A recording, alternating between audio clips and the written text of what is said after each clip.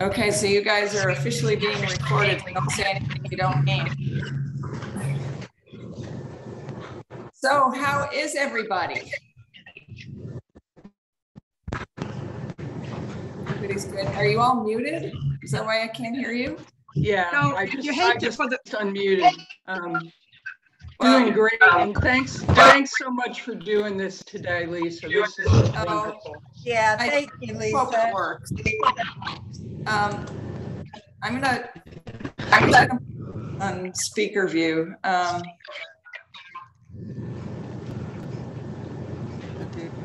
Yeah, did that make me bigger for you? No, you're the same. You look Um, like a participant right now. Well, that's good. I am a participant. We're all participants. Now we see you as a teacher. Oh, okay. Okay. I wanted to say thank you for doing this as a remote thing. Right now, Vermont is on fire. We're so good, and all of a sudden we're not anymore. So that's a problem. We are way up. It's just ugh. So I probably am the worst person to travel right now because we've got it all around. Mart's got it at work, and, you know, it's bad. So I appreciate that you're letting me do it this way because you really don't want me to do it. So where is my hand? So yeah, I am going to ask you because what's happening is if I through other people's things. So if you mute, that won't happen. Let's try everybody mute yourself, or I can mute you. If I mute you, that's much better. Is that better for everybody? Thumbs up if that's better. Cindy has a question. Okay, now you have to unmute yourself, Cindy, and then ask your question. Even though you muted me? I didn't mute you. Did you mute you? Now you're muted. Push it again. You're still muted, Cindy. Now I'm not. There you go. Okay. Now your image is jumping from being this size, like a little size, not really little, to big, and then Gretchen and her friend. You keep like rotating on my screen. That's all I see, and you're kind of choppy when you're talking. Okay. Joe said, hold on. Let me try something. He's going to try something. Is that happening to other people? Not since you muted us. Okay. Yeah, I think it's a setting on your end, Cindy. Probably so.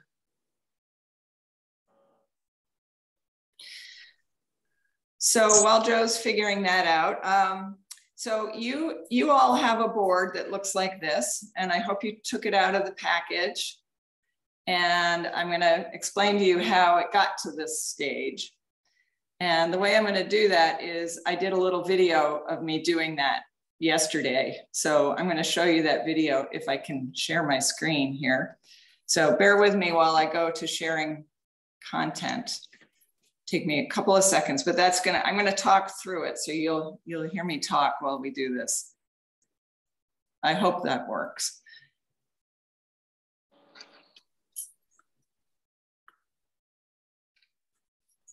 Oops.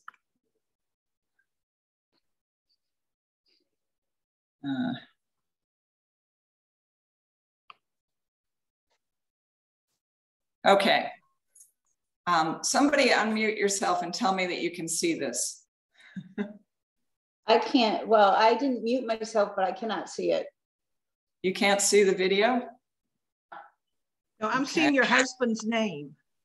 That's what I see too. Oh, interesting. Oh, darn. Okay, never mind. I'll do you live. I'll do it the hard way. I had a feeling that was going to happen. Okay, I'm going to Stop sharing. Okay.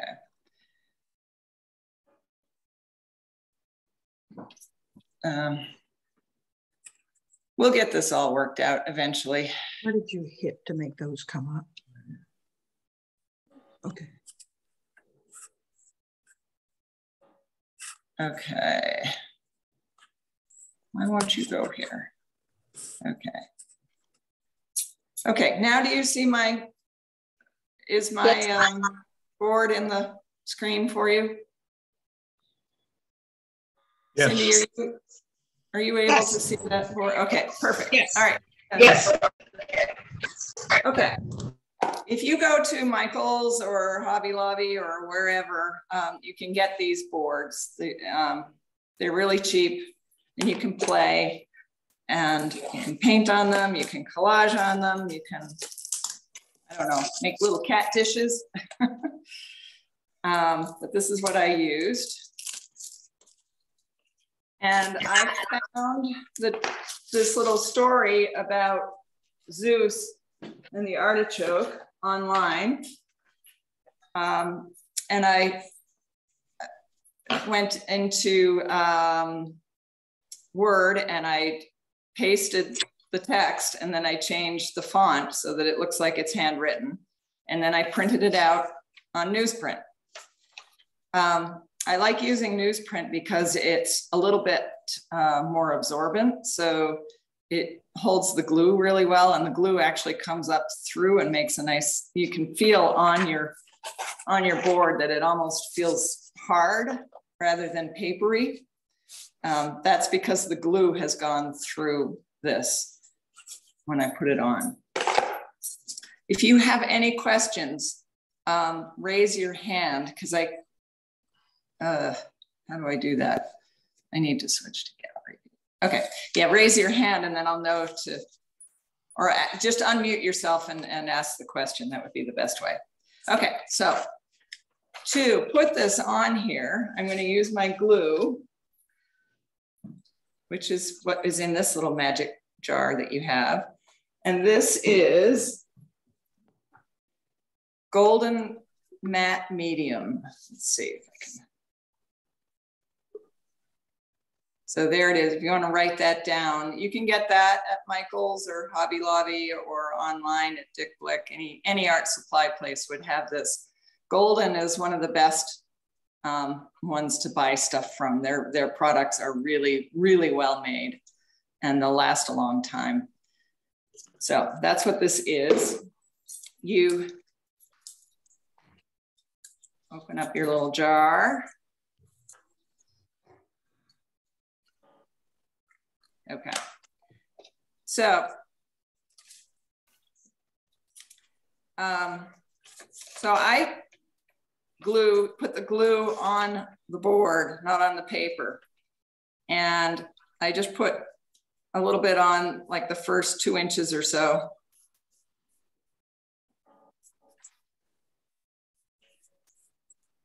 And I'm gonna center this. And I know that this fits perfectly on this board because of the way I laid it out. So I'm going to center it down on the bottom and then lay it down and it should fit just right on there.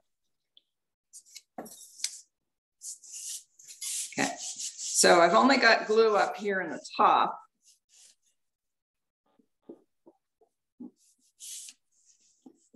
And then I take the paper and I flip it up and I put some more glue down. It's not going to stick this morning because it's morning.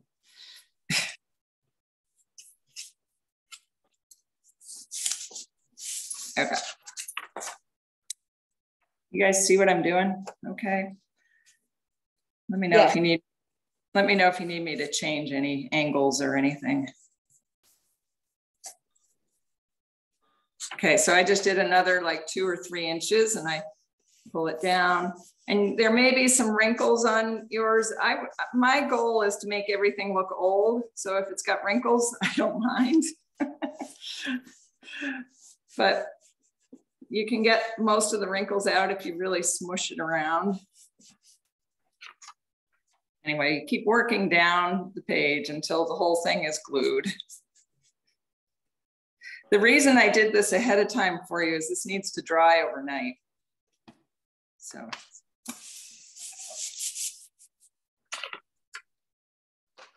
I'm gonna keep going down.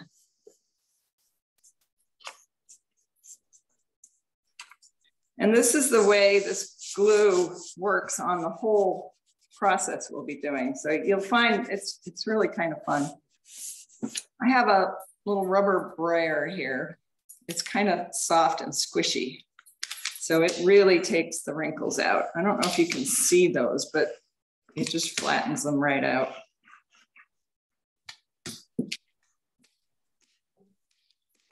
So then I flip it over and I'm gonna have to keep checking that you can see this where I put it. That's great. Okay. I just miter the corners with my X-Acto knife.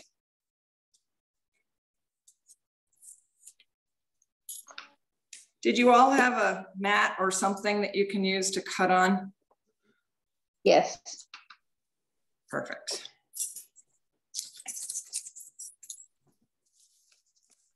Okay, so I mitered those corners so that I can just flip the edges over. I'm going really fast with this. You can see why it would have taken you guys a while, and it seems like boring time. So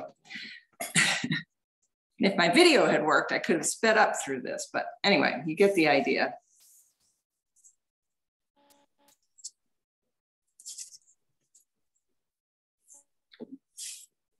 Good to have paper towel around. You're gonna end up with glue all over your hands or you're not doing it right.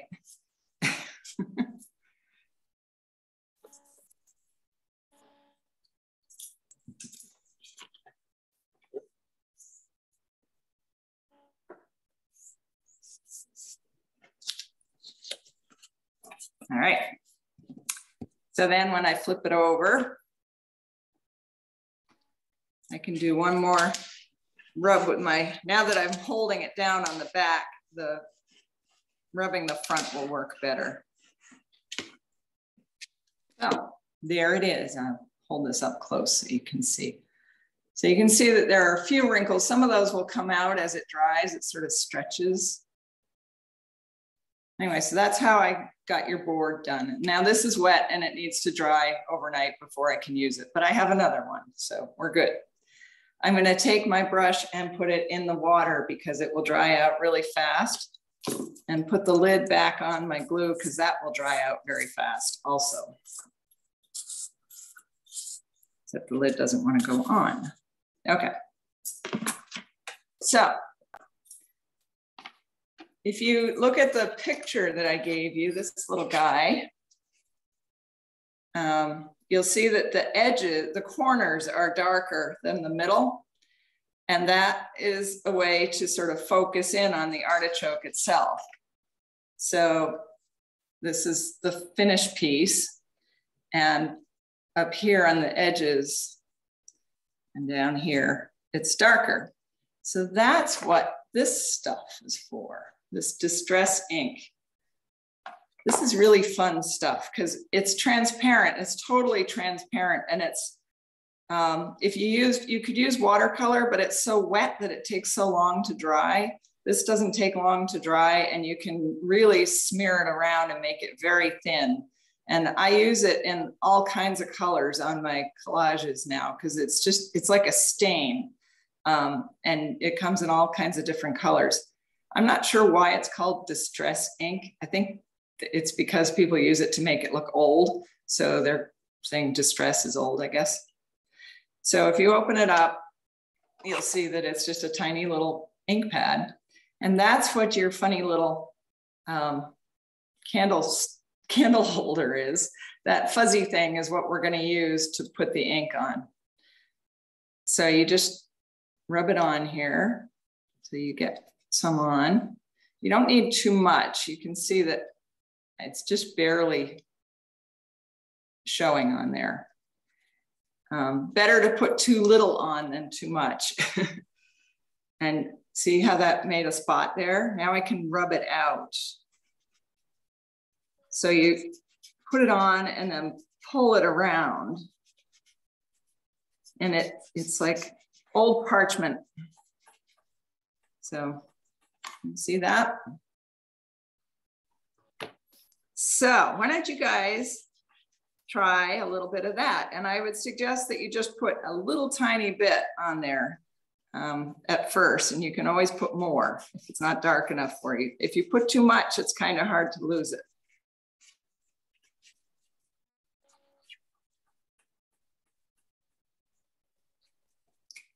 And this is when the fun begins. And just remember to keep the center area sort of clear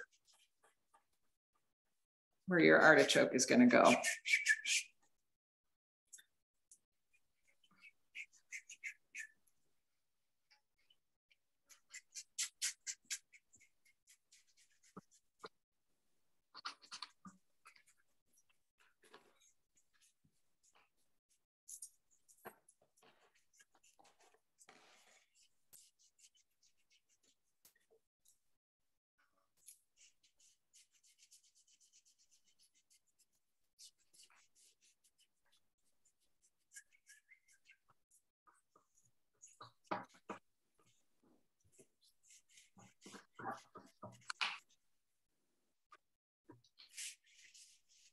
Everybody's so quiet. Somebody come on and tell me how it's going.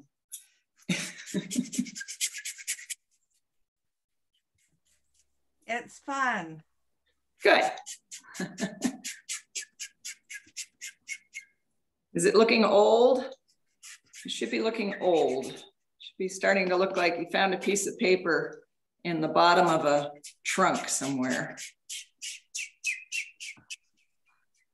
Did everybody read this? Yes. It's a funny story.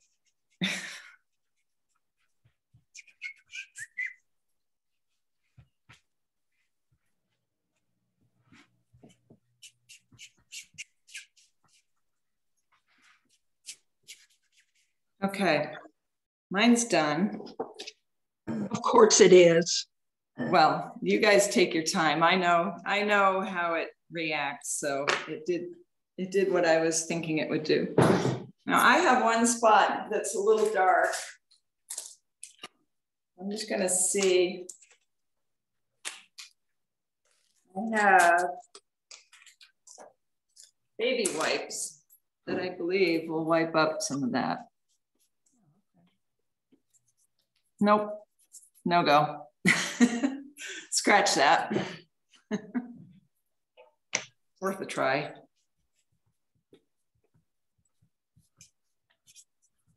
So work up from light to dark.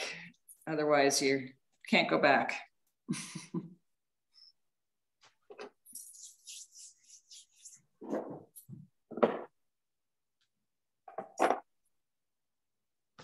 We've been cleaning out the old farmhouse, Lisa, and coming across quite a few old papers.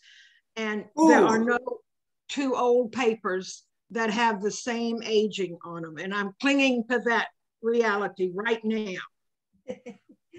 Hang on to those papers for me, Cindy. Oh, okay.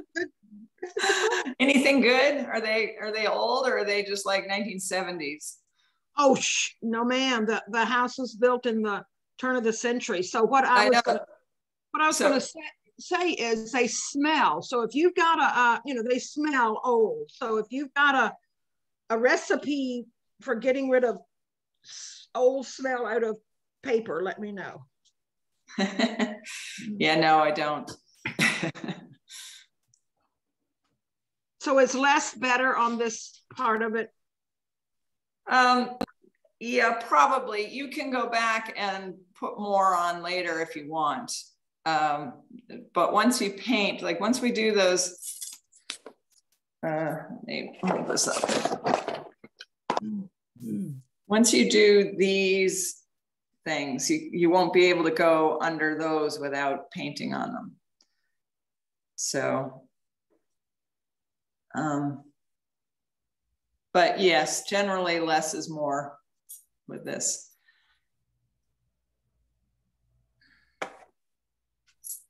And if you want to hold your thing up to your screen, I can take a look at it. Tina's doing it. Oh, that looks good. Yeah. Now you might want to go on the sides as well. I did.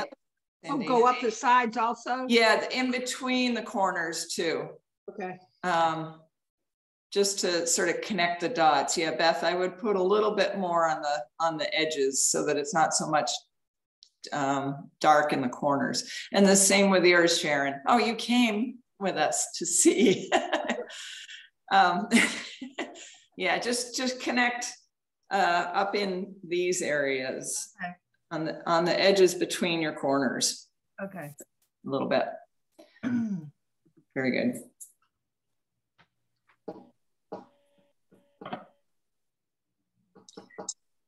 You know what? This is actually easier than running around the room trying to see everybody's stuff, right? It's just so quiet. Do they make 7 by 9 ready-made frames? Yes, I think you can find those pretty easily. Okay. Michael's or Hobby Lobby or whatever. How long does the distressed ink in this container last? I've been using them since May and I haven't got any that have dried out. They say to store them upside down. Okay. So that the ink is always filling the pad.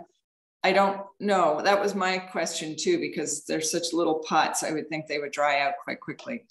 But so far they haven't.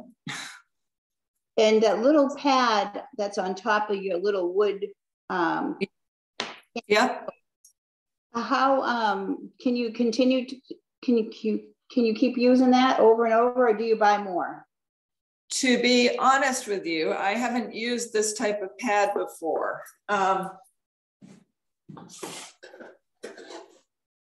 If you go to Michael's or whatever, they have these little kits and it has this to rub it on, and these pads are on Velcro.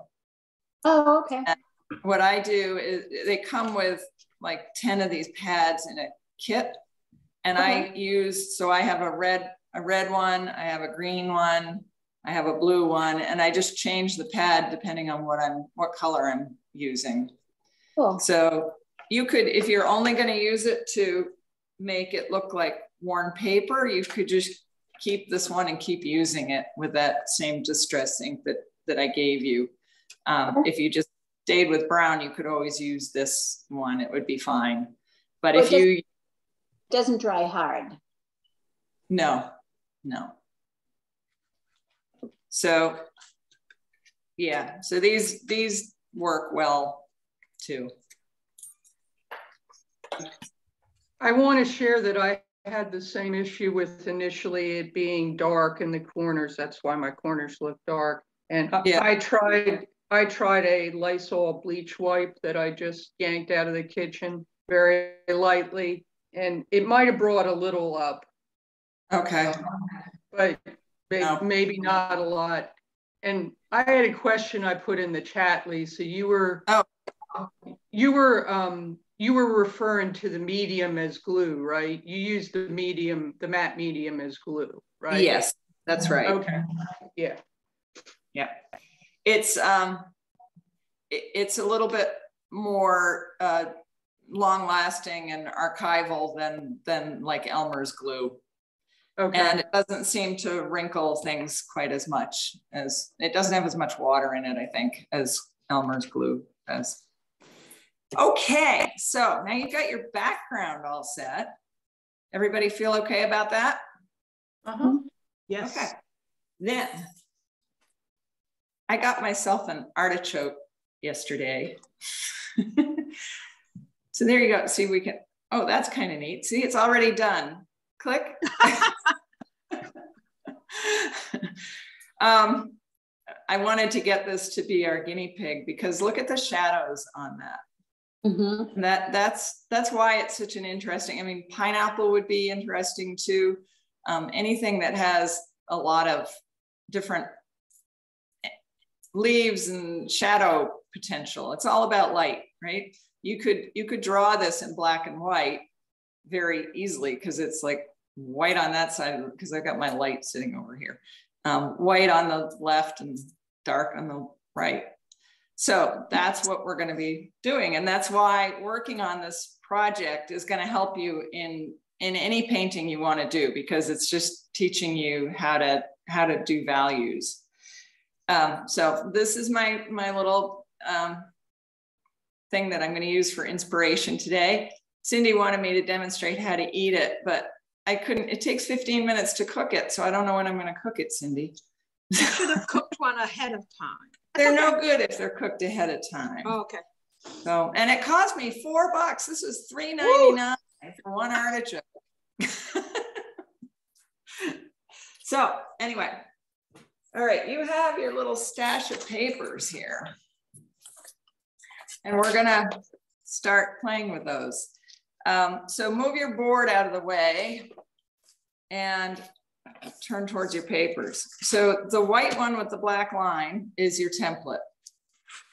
And then all the other ones are your colors. And you guys can play with this, do whatever you want.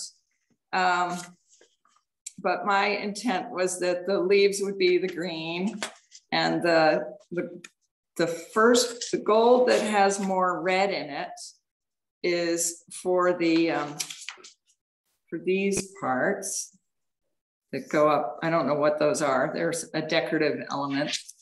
And then these are all William Morris prints, by the way.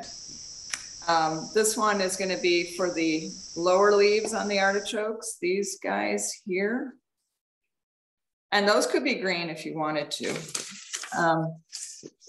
And then the red is for this part in here and the stem. And then we're going to be painting on top of it. So you have green, dark green, lighter green, and brown that you can use to change these colors if you want. So I'm going to start with the leaves, and that's the green. So I'm just going to take my template and put it right over that page, match up the page. And then I'm going to take my X-Acto knife. Lisa? Sorry? Lisa? Yes. I have a question. Go ahead, Gretchen. On something that you sent out, you said that our finished product was going to be 8x10. And it wasn't until last night I realized that the canvas board is 7x9. But when I put the artichoke template on it, it goes practically from edge to edge. So yes. If we frame this, it's going to actually cover up part of the artichoke design. It seems like this template was sized for 8x10. Am I? Oh, Gretchen, you're too smart. If I had realized that this template was large, when I could have gone to someplace and had it photocopied on a reduced scale. Yeah, you could. I'm sorry about that. Ruth's printer doesn't have that capability. What happened, I have to apologize. My this one I did on 8x10, and that was the template that I used. So you got me. But it does fit. And what you can do is mount this on an 8x10 piece of matte board and then frame it as an 8x10. Okay. You follow me? So let me, I think I have an 8x10. Could we also age the, if we used a beige matte board, could you age it out? You could. So here's an 8x10 canvas, hang on. So you could mount it on there like that. Does that solve the problem? Okay. I'm sorry about that. That's totally my,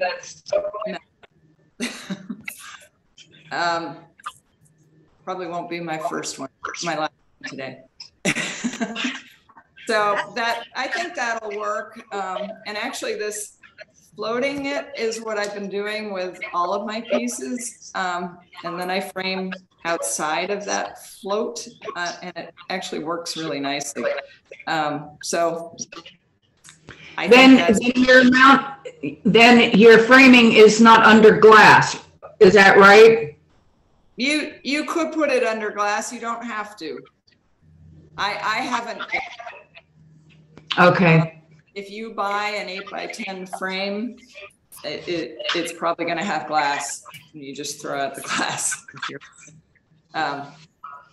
But you could do it with or without the glass. Okay. I like the floating idea, and we would probably want to do the edge. Yes. Aging that also. Yep. Just run your. Just take this right on the edge. Yeah. Hey, I seriously, if you had planned it, I like it because I don't think I have anything in my home that has that, what you call floating. Yeah. The dimension. I love that dimension. It works really well. It's what I did with all of those pieces that are down at the Wethersfield Inn. Oh. Sharon can attest to it. Okay, so yeah, really great. I went to the opening of that, and it was awesome. If you look, this is bigger. Well, this isn't meant to be at all. Okay, so let's go back to cutting this sucker out. So you're going to match up your papers. Oops, don't match up your papers because they don't fit. Hold up your. Maybe you can see that. Yeah, make sure the tip. See how I can see the green behind this? Yeah. Yeah. If I match up the paper, it goes above it, so it doesn't work there. Yeah. So just hold it up to some light so that you're sure that you've got green behind all of your artichoke, your main artichoke. And then, so the way I cut it out is I'm going to do this in red marker so that I say that and then I don't have a red marker. How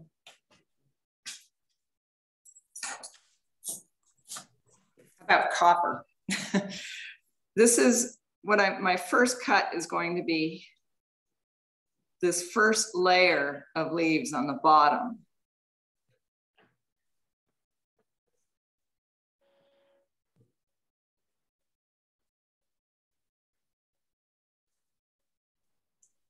There, can you see that? Hold it up. Boy, that doesn't show up at all, does it? Yeah, I can see it, but. Can you see it? Yeah, since you told us what it is. Okay, so the bottom, you've got 1, 2, 3, 4, 5 leaves that you're gonna cut, and I just cut it as one piece. So you don't have to cut in between those leaves. You're just gonna, so I'll show you. So you cut around here.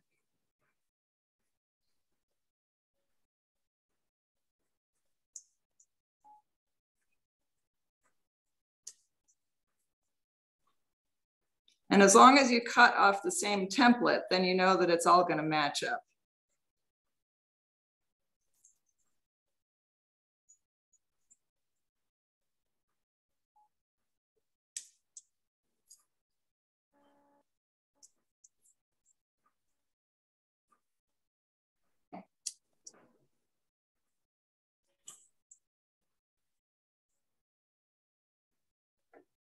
And you can, when you're doing these, you can go search for patterns online and then just print out pages of the patterns. That's what I do to get the colors that you want. So then it comes out as this one piece. It's like cutting out a jack-o'-lantern. So there's my first row of leaves. And I could stick them on here just to see how they look. All right? But don't glue it right now. We're just gonna cut out leaves for now. So go ahead and do that. Let me know when you're done with that.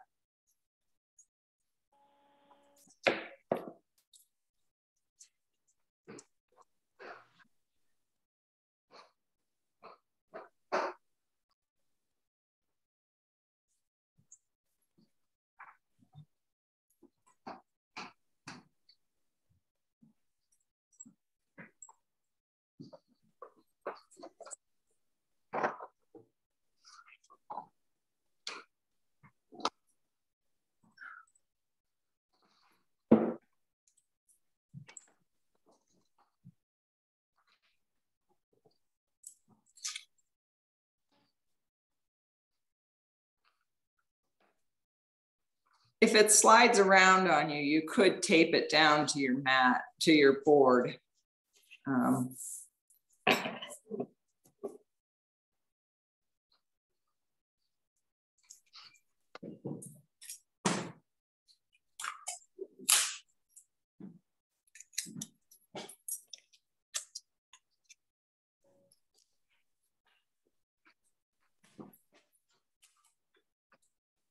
I don't know if I would tape down the top piece because you're going to be changing the color underneath there.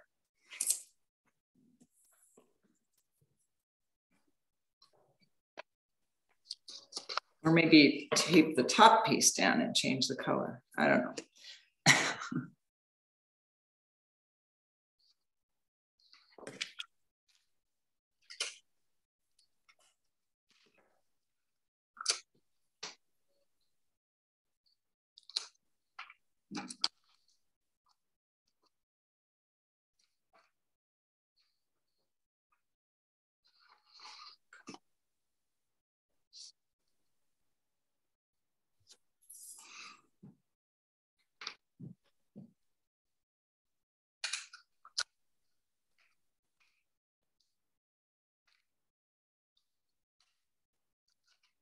When you finish cutting that out, you could just stick it, just lay it on your board, and we're going to build up the artichoke. So it's like putting a jigsaw puzzle together. So just put it aside on your board, and then we'll go on to the next one.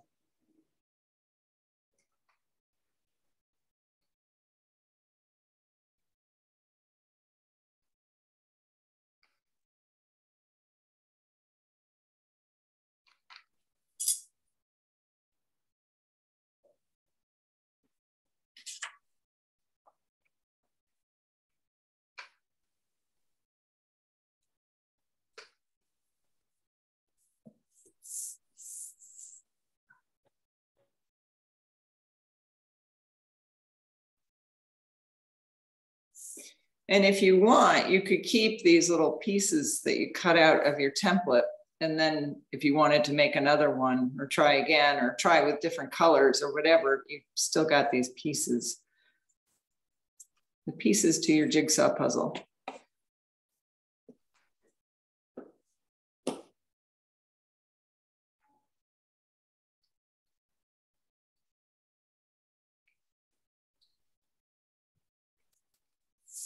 So I'm going to go ahead and do the next layer. So the next layer is going to be the 6 leaves that are just above the ones that you just cut out. I'm going to line them out here.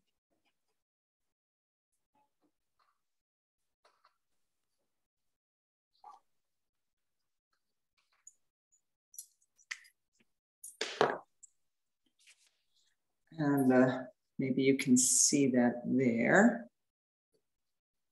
So it's that next, I'm gonna put little marks on it. So it's this one, this one, this one, this one, this one, and this one. Okay, so I'm gonna cut out those. So I'm gonna line that back up with what I cut out before. And I'm gonna cut these out.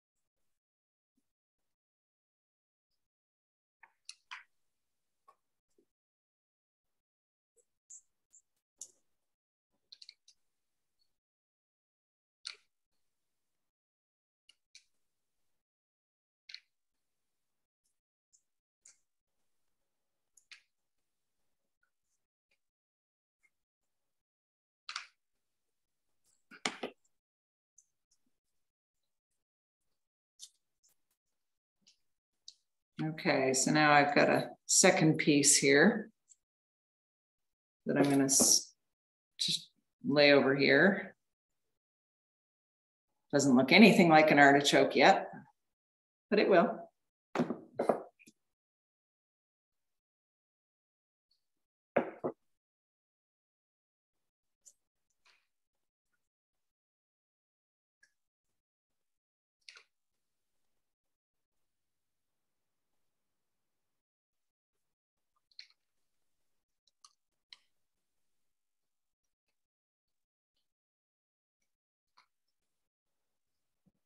Hey, Lisa. Yeah. I wasn't watching, I was cutting. When you positioned the template on your green paper for the second cut. I just put it exactly in line with the first one. Yeah, but so does it not give you the benefit of looking different, or is that not the goal? We will be, when we paint, we're going to do things to these pieces that will, and that's why we're separating them now. It's easier to shade them when they're not connected. I got you. So go ahead and line it up and cut it that way. That's right. Gotcha. It's hard to watch and do. I know.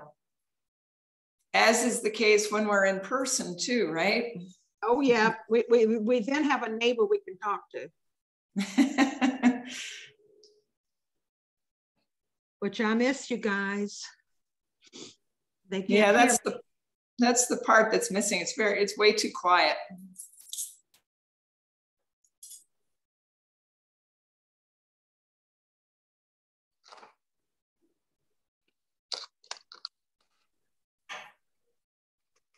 Lisa, I have this neat little small, maybe 12 by 12 mat that rotates. Oh, nice. Yeah. Oh, so that's perfect for this. It really would be. I'm thinking about how I like to cut the blade toward me.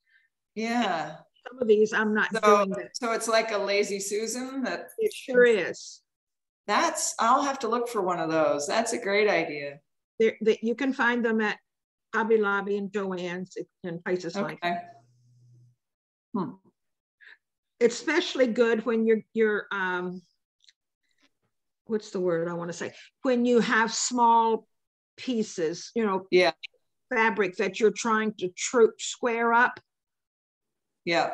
So that there's allows also some very cool little X-Acto knives that have a tiny blade and they act more like a pen. Yes, I have one that too. I want one. Can I have yours? If you come get it, you can have anything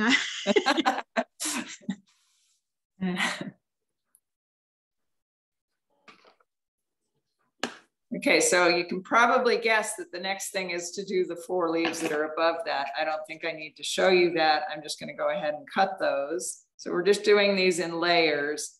And like I said, this is so that we can shade these leaves without painting all over each other.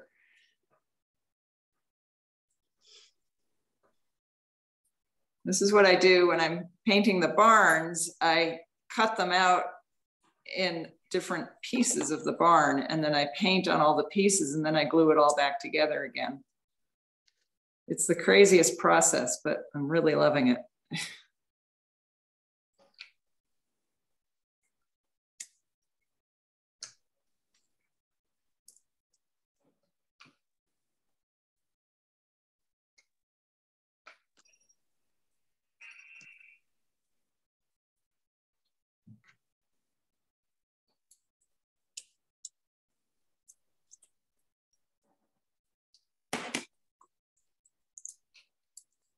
Okay, so there's my third one. Let's see, down here.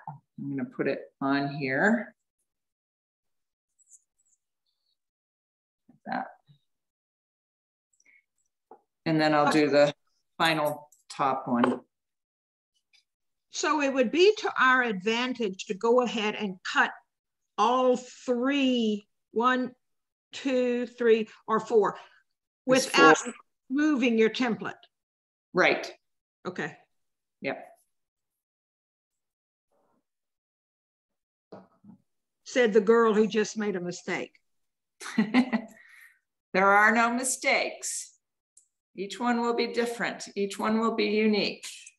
Well, if you almost cut the little crescent of leaves in half, we can cover that up when the time comes. Yeah. Anything that gets cut that shouldn't be can be glued back together again. It's very forgiving. Oh, you're forgiving. Lisa? Yeah. I didn't position my first cut. I positioned my first cut on the paper to conserve the paper. I didn't realize that the whole artichoke head was to be, what am I trying to say? Done in sequence. It's okay. You don't have to. You can move it and do it in another spot as long as it's on the green. Okay, thanks. Yep. And then there are two more leaves. These two on the bottom are also green.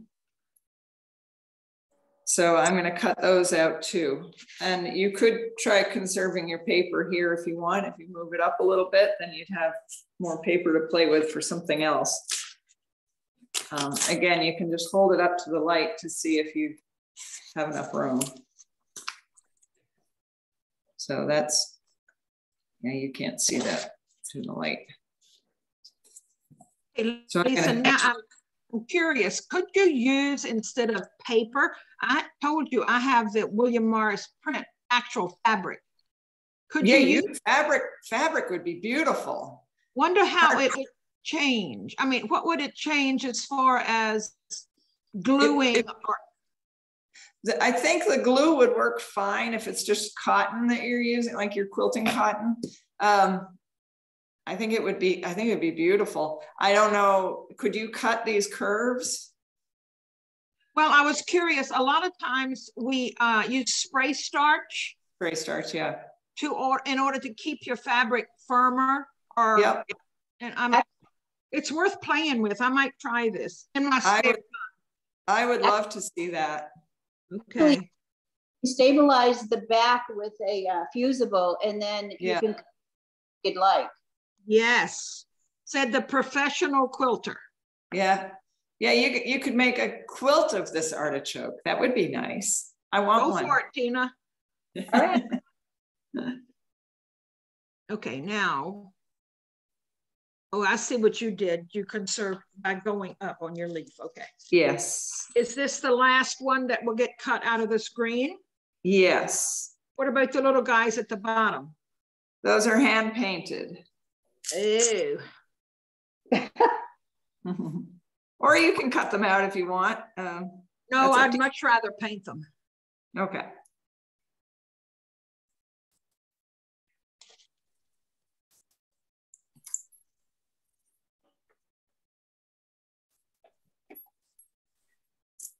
I can send you the PDFs of these templates so that you can print out more if you want. Cool. Can you send us the wording? You know, sure. Yep. Thank you.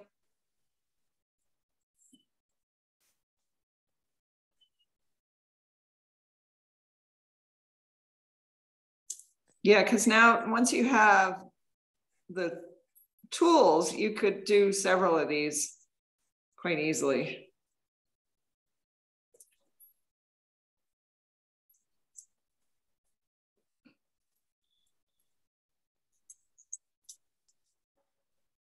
Okay, so.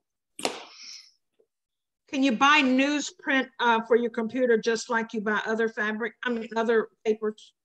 So I buy newsprint. I get a big pad of it and I cut it up into 8.5 by 11. I haven't found 8.5 by 11 pads of newsprint that I can put through the printer.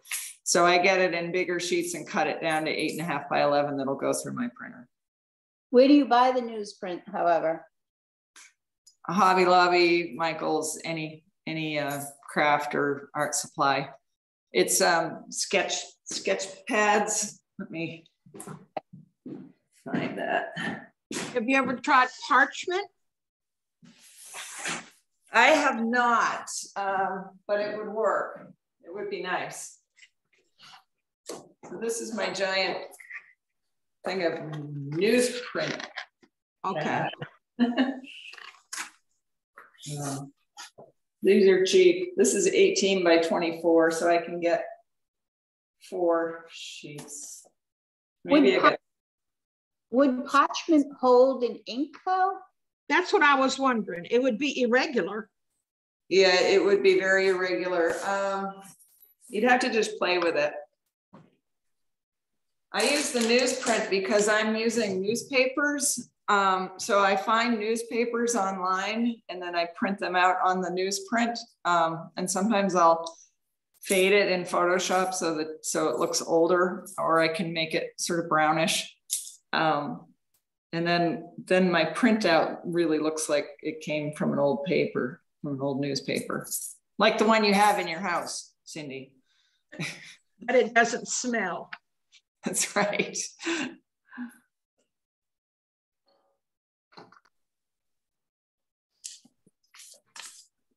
So how's everybody coming with their cutouts? I'm finishing my last leaf. Oh my, I'm very behind. Me too.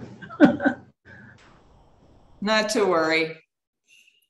We'll take a break at, yeah, it's almost 10. So we'll take a break at 10. And if you want to keep going and catch up, you can, or you can go do something else for a few minutes. I'm just going to step away. And I don't know if Cindy had a plan for 10 o'clock. Look at your artichoke. I love that. Ooh. I just like the way when you held that up, it was like, woo. It's so pretty against the dark paper. I mean, the dark against the newsprint. Yes, I do have a plan. Okay. It's not long. That's okay. All right. We got to get back to work, so. I can do it anytime. And if you hear your name, then you're lucky.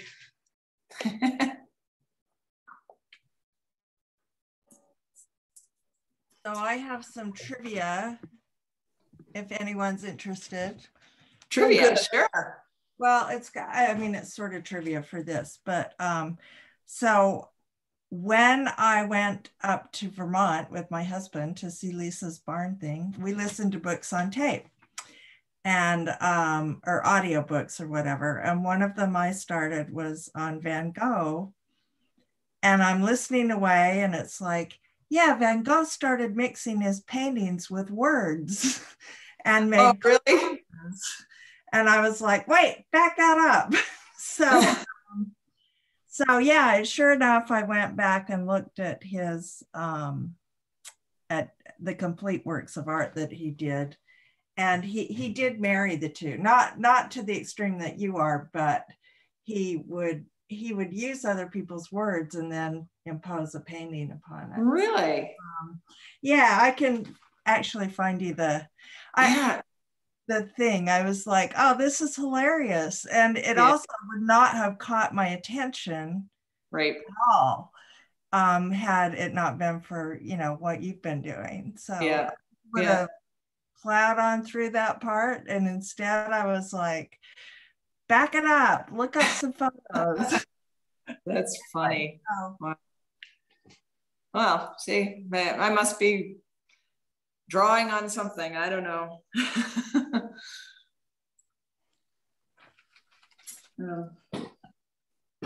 What, nothing is new under the sun?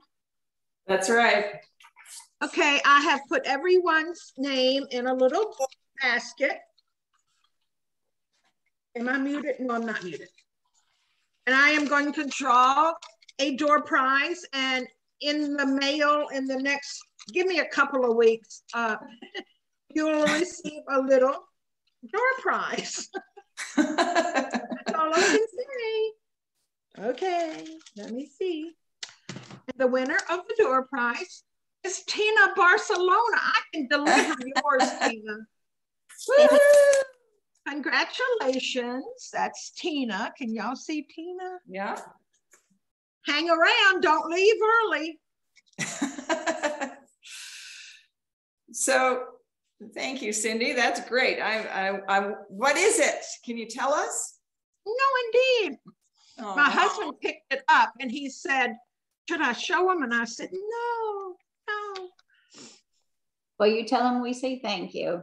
Yes. You are welcome. I'm sure it's some lovely piece of appomattox. It is a lovely piece. I might say that. Yes, it is. All right, so it is 10 o'clock. So let's meet back at 10:05. But I am, in order to get you to stand up from your chair, I'm going to ask you to go find something that inspires you to do some kind of artwork that you have sitting around your house. Just an item. It could be something that you did, or it could be something that you have that inspires you.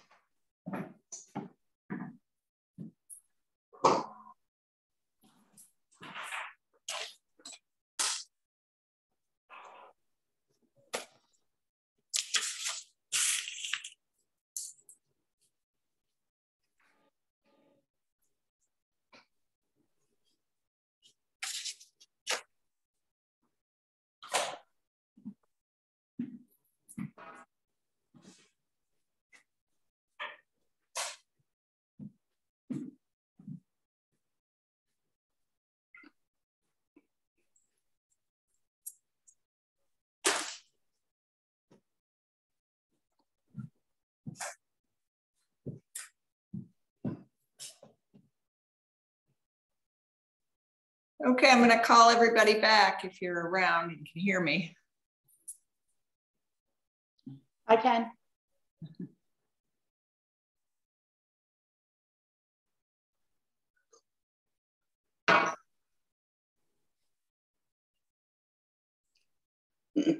Can't see you. You don't see me? No. Just see a blank. Oh, this part. But do you see my lovely face? Your hand, no face. Oh, okay. Well, that's all right. You don't need to see my ugly mug.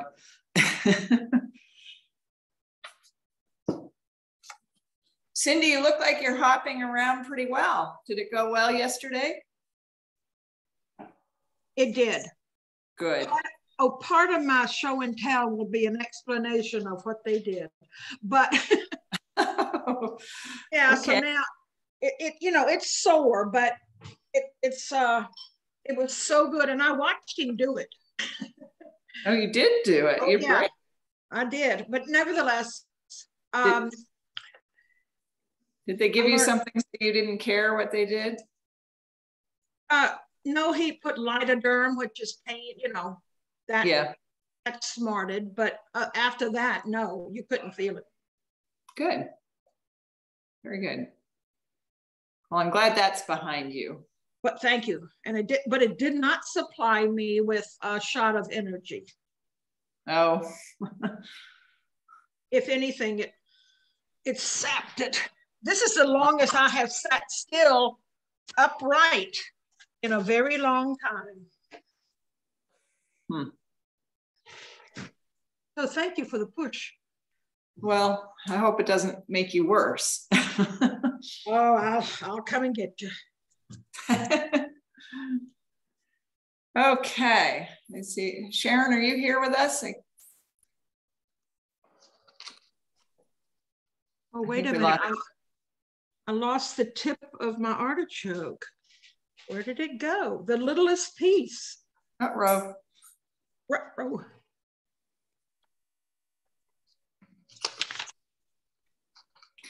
Okay, well, I'm going to go ahead. Sharon will have to catch up.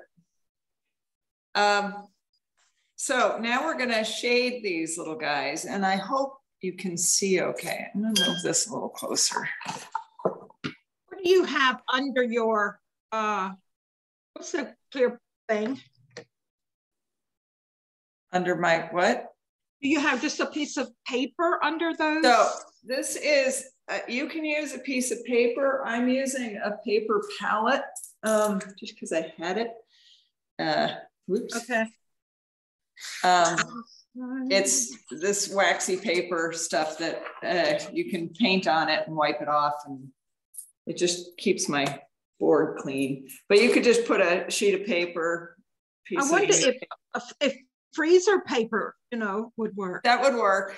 That would be good. Or wax paper. Okay, I see it. Okay. I thought I seriously lost my little tip. So what we're going to do is for each of these little layers, we want to make them dark down at the bottoms, because that's coming. When we look at our artichoke, let me see if I can get this lit properly. It's not going to work for that. So when you look at this one, see how it's darker down at the bottoms and at the bottom of the leaf that come. That's how these leaves appear in front of those leaves. Let's try that again. These leaves appear in front of those leaves because these are darker. Okay, the lighter one pops out. So we're going to add darkness on the bottom here and on the bottom. So on the bottom of each of your rows, we're going to make them darker. And that was the benefit of cutting it up like this, that we can just add darkness on the bottom without having to figure out where all the different leaves are. So there are a couple different ways you can do that. You can go back to your ink, and that's a pretty easy way to do it. That'll make it a little darker, but it also makes it a little orangey. So I'm going to put a little bit on and see if I like it. a lot of this is just playing around and seeing what happens. So I'm going to put this on here and I'll hold it up so you can see. So can you see how that, no, you can't see. Ah, there we go. You see how that made it darker on the bottom? And also the way I cut the, just so happens the pattern on this, it's darker down on the bottom anyway. So that was fortunate. It depends on where you put it on your template, where you put the template on the paper. So I'm going to do that for each one. And then I'm going to put them back together again, just on my paper here and see how that looks. So I've got 2 rows of them here and I put it back and you can start to see how that is pushing that back. Maybe, can you see that?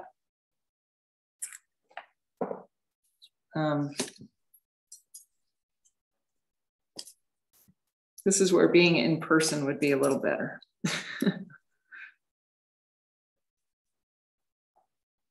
And I think that my distress ink isn't going to make it darker enough for me. So I think I'm going to go to my paint. But I'm going to do this first just to see where it takes me.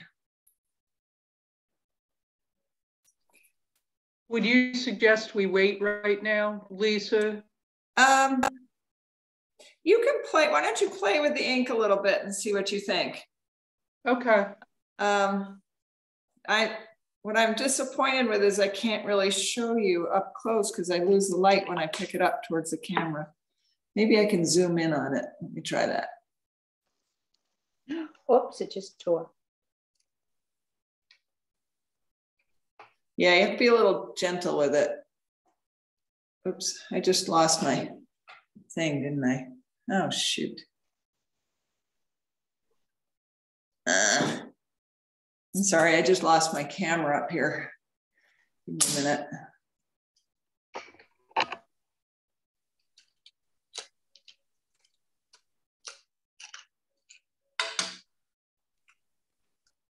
So if it tore like mine and Tina's did, do we just wait until we glue it down to correct it? Yes. I would just place it where it should be. Okay.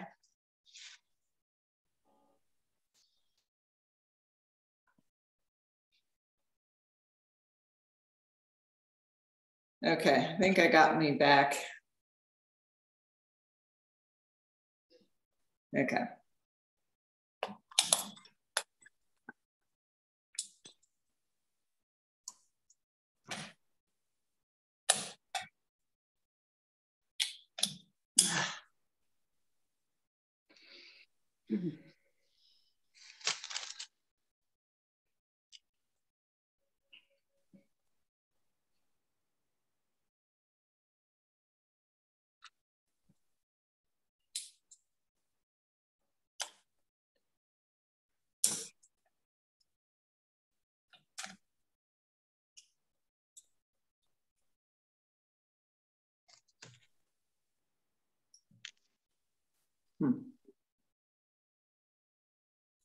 I don't know what happened here.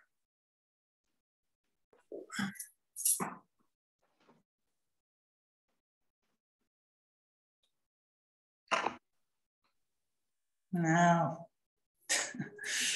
Okay, I'm gonna get frustrated here. Do you mind? You could mute yourself if necessary. Oh, dear. Okay.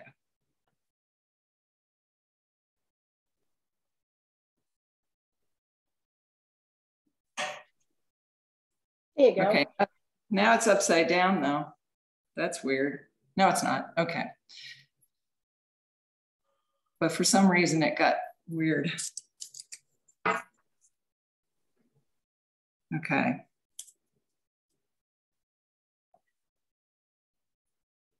I am going to darken this with paint because I'm not. Is that our option? Later? Yes.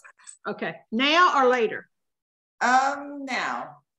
Okay. So I'm going to use the dark green, which is one of your 3 little pots,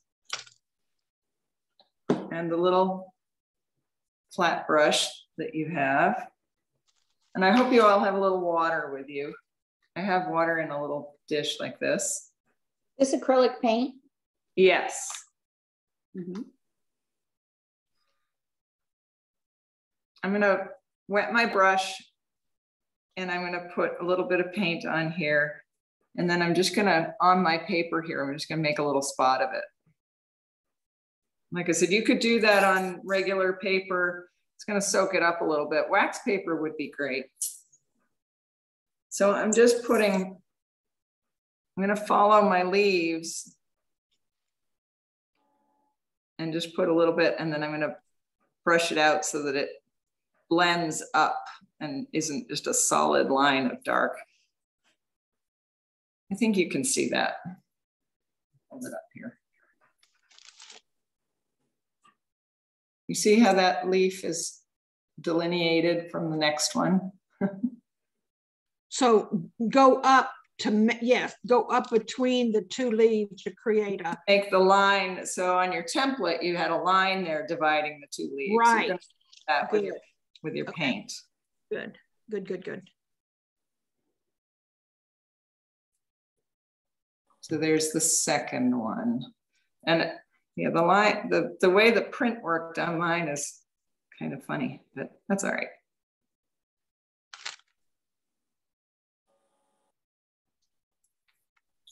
There. So now it's starting to look like separate leaves a little bit. And I like that better than what the ink was doing. The ink wasn't making enough of a difference for me.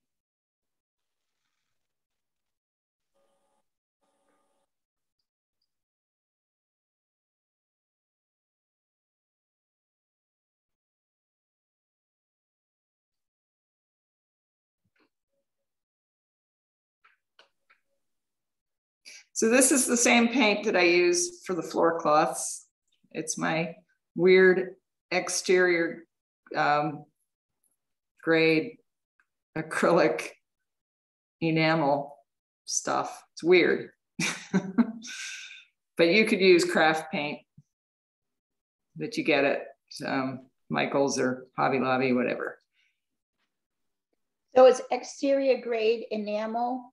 Yeah, it's what I use on the floor cloths. You don't need to be using exterior grade enamel for this project. You could also do it in oils, which would let you be a little bit more transparent. If you're used to using oils. So that one, can you see how that darkened the bottom a little bit? Mm-hmm. Now I'm going to do that on the second one, which I did put the ink on first.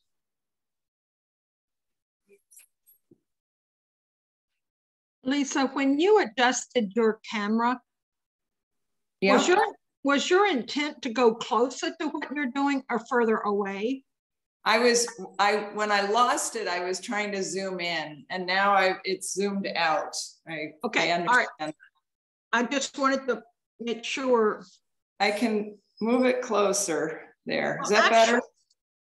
Yeah, that is better. Actually, it would be the same thing that we would see on this cute little print you gave us, right? Right. Yeah, on the little tiny piece, you can see it. Right, okay. On this one.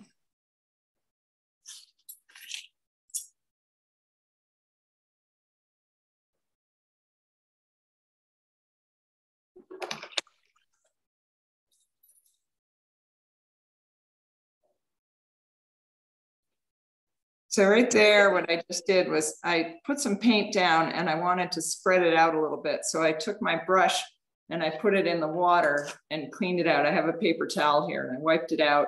And then while it was still wet, I was able to blend it up a little bit. So that's another trick you can do.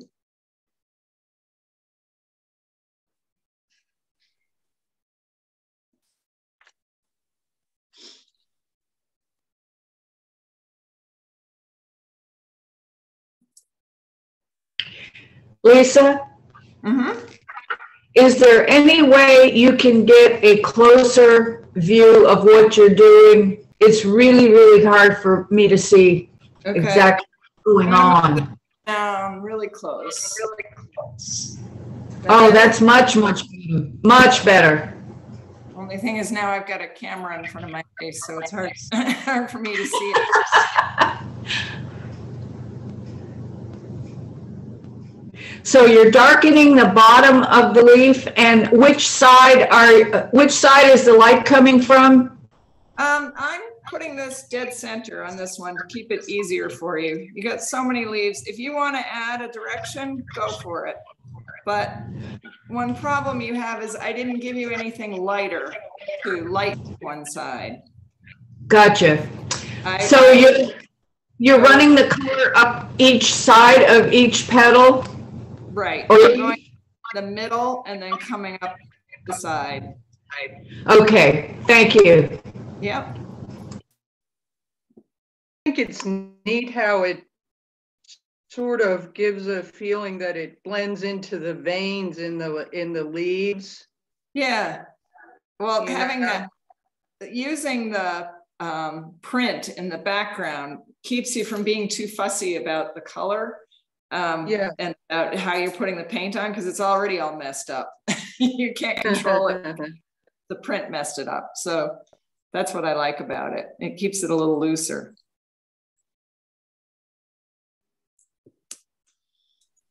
So now when I put them together, you can start to see the distinction there. There. So this one is turned up, so the light is looking different on it. But so right here, I'm feeling like I need more distinction here. So I'm going to make this darker in behind.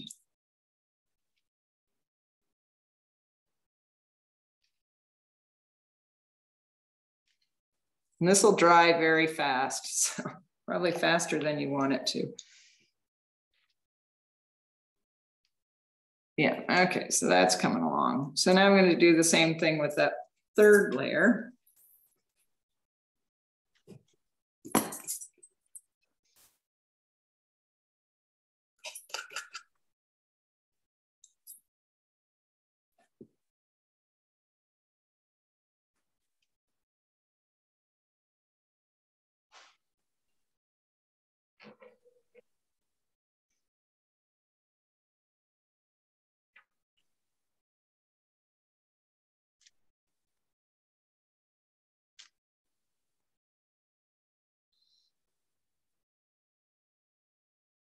Anybody wants to show me what they're working on, I'd be happy to take a look and suggest things. Just unmute yourself and then hold it up to your camera.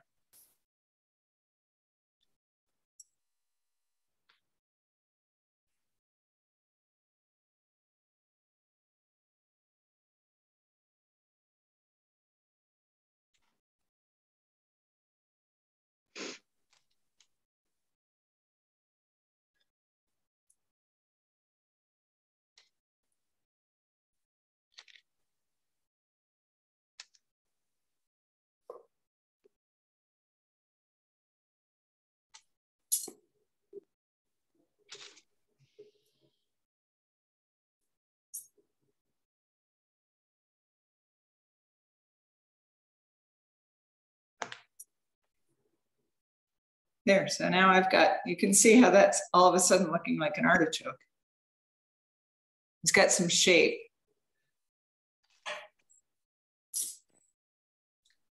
Even though it's all curled up on my paper.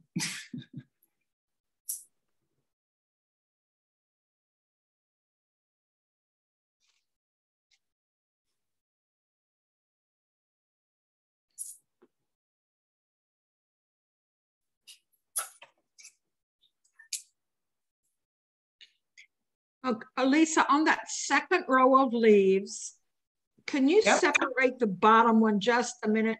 Did you go up in between the leaves? Or are they not, maybe they're not as, what's the word? They're not as Okay, I see. Okay, gotcha. Thank you. That's what I need. Okay. They are not as delineated as that first row. Right. We can do more delineating after we glue it. Good, because my first row is in 2 pieces.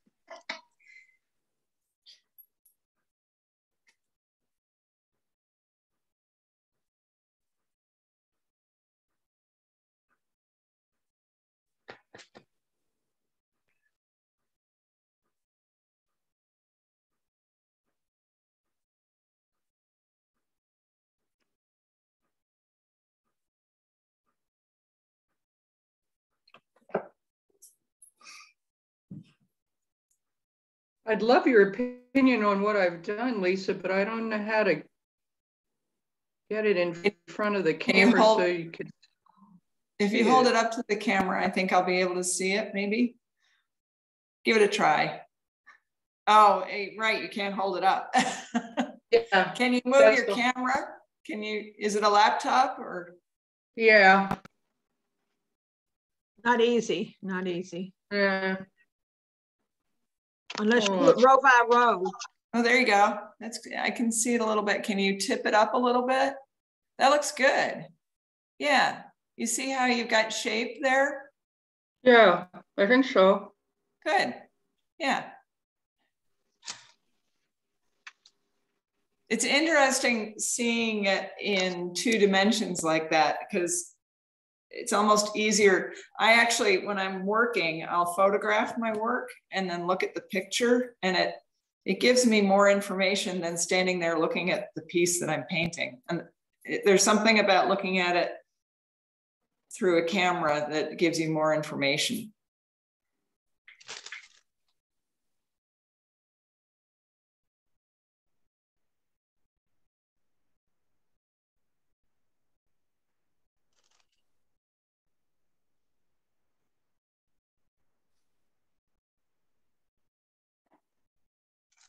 I like that. I like how that blends with the print. Yeah.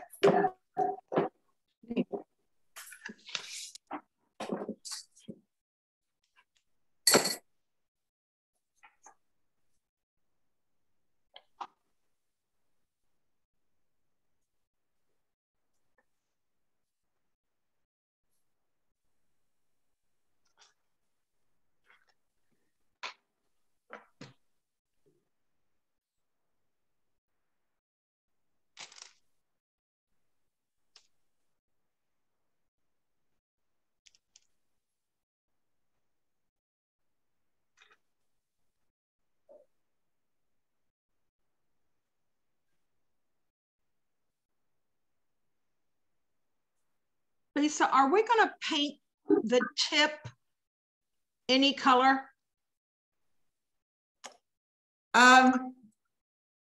We don't have a light color to put on there for you. I know in the picture I've got it lighter. If you have a little bit of yellow or ochre acrylic paint. If I painted the wrong, I painted dark the wrong tip, would you just cut another one? Yeah, you could do that. That might be easier. See this little guy? Yeah. I painted the wrong upside down.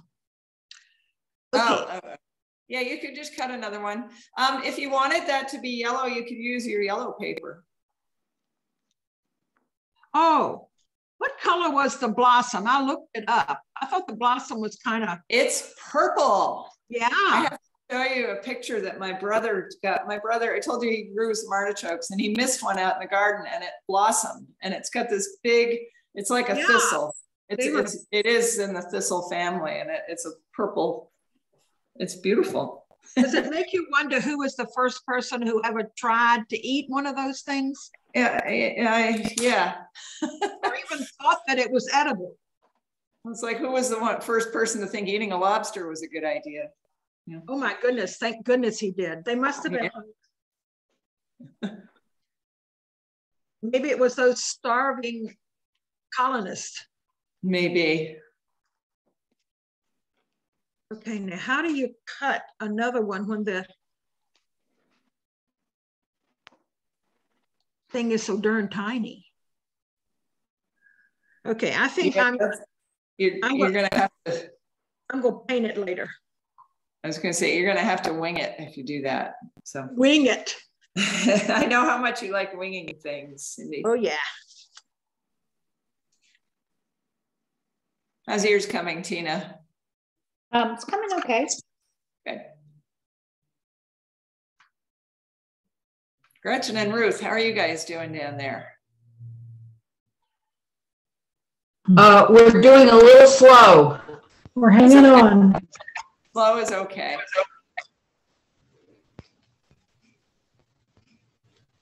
Hey, Lisa, I'm mixing, I have my acrylics nearby, so I'm mixing a little burnt sienna and Naples yellow for the tip of that. What do you think?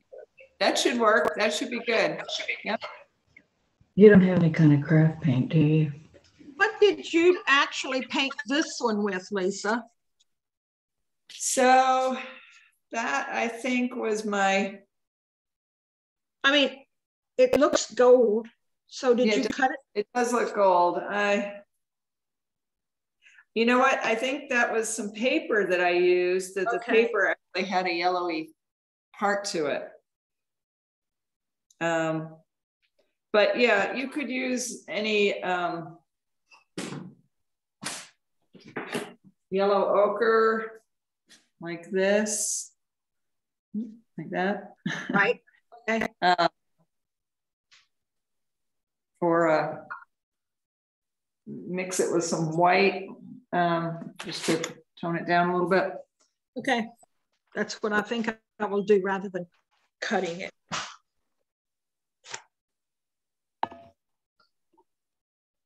So I think I'm going to go ahead and if you're behind, that's okay. I just don't want to get too far. What do you show? I don't want to get too far behind here and we don't get done. And you can always go back. I'm recording this so you can go back and watch it again if you missed parts. So the next thing is going to be placing that, gluing that artichoke onto your board.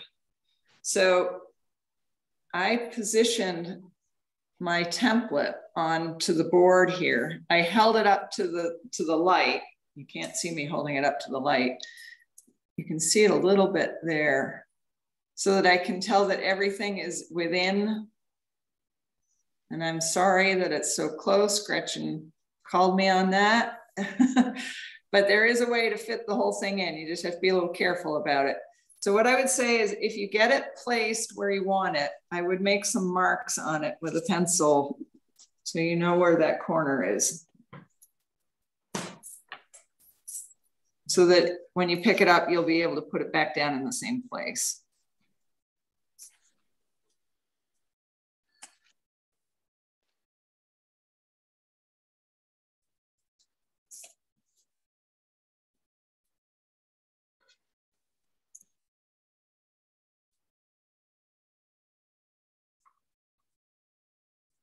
Okay, so I've got it all calibrated here, so I know where that's going to go.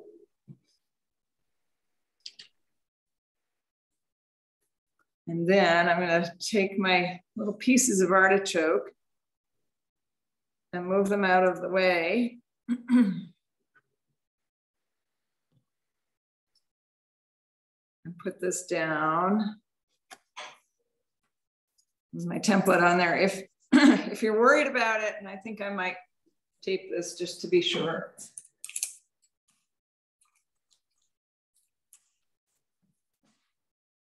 You can tape this template down. The board isn't taped down, but the template is. So it won't slide around on me.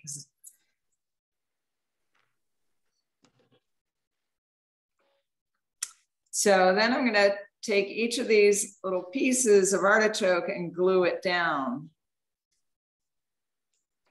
with inside that template without gluing it to the paper. So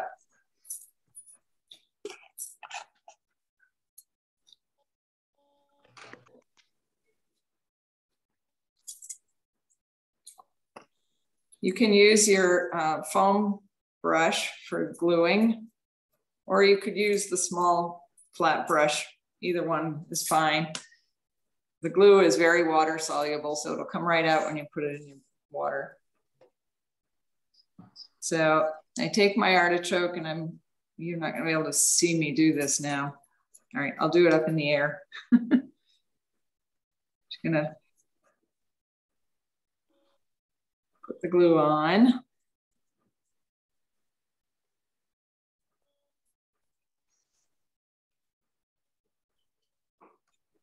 And then I'm gonna stick it down inside the template.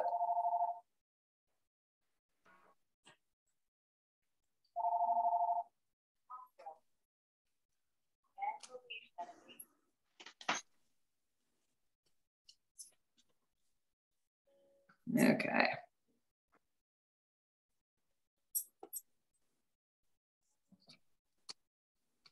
And then I'm gonna take the next piece and do the same thing again.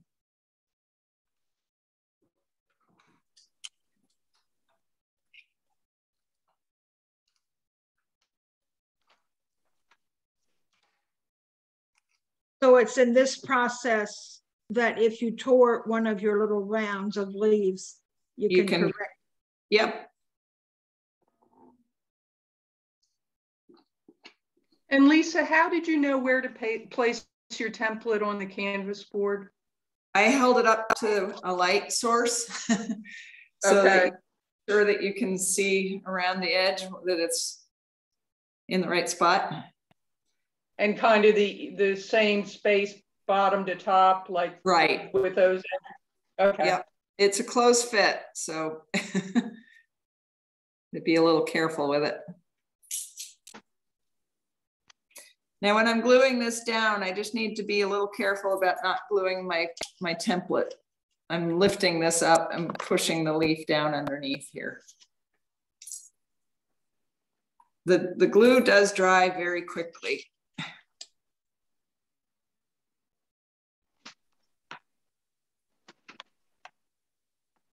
Lisa, I've been busy positioning my template and taping it down. I've missed, how are you applying the glue to these little pieces with your finger? I'm using the sponge, this guy. Oh, the sponge brush. Okay, thank you. I'm doing it in my hand. I normally wouldn't do that. I'm just doing it in my hand so you can see. I would do it on the, well, I can do it right here. You can see it there a little bit. That's what I normally do, is go like that. Okay. See that, so.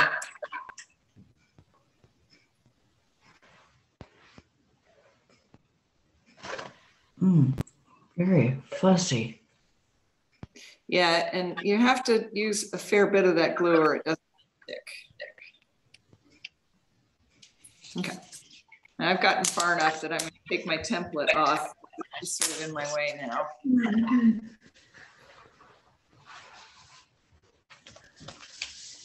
And you can use your little brush that you were using on the green to glue that down too.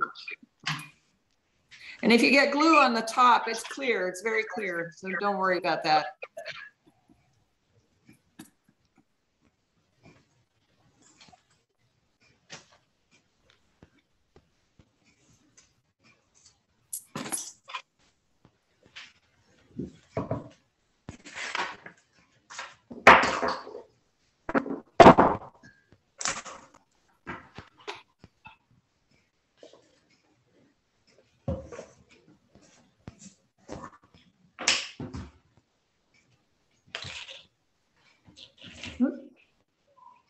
Mine's not sticky. It likes to stick to your hand and not your template, not your board. So you can also, right now I'm putting some glue on the board because it was fighting with me. You can do that.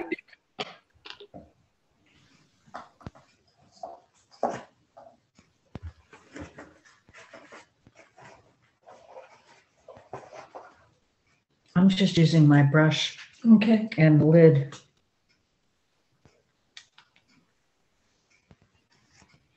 There.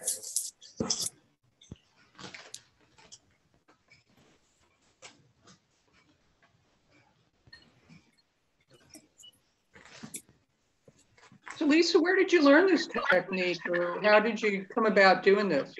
I took a silly little online class called Tiny Tattered Houses. And she showed how to do all these weird things with collage, and I loved it. And it's just very playful, and you get to use all your tools. It's neat. Very neat. I love it. It's really fun, and you can play with all kinds of stuff.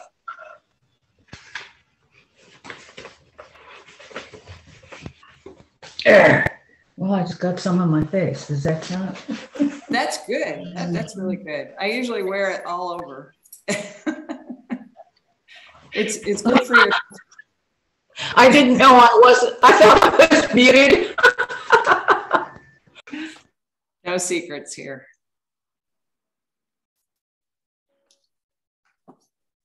So I'm going to hold this up for you. It's so dark when I hold it up because my light is in the wrong place. I go like that.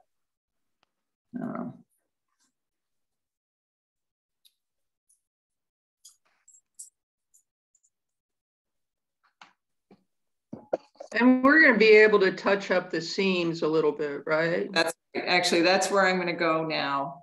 Okay. So I'm going to take my small brush, this little teeny weeny guy, and I'm going to start making some more dynamic lines in there that'll just push it back some more.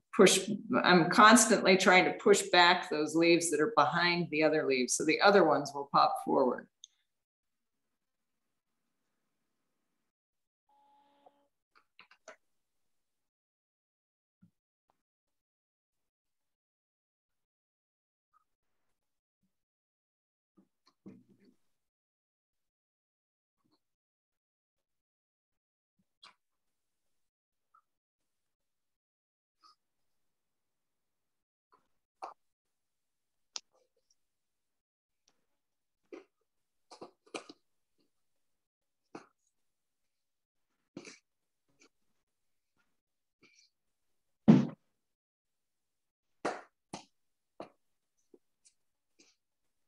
So if your rows of petals, when they're glued on, show a little gap of the back.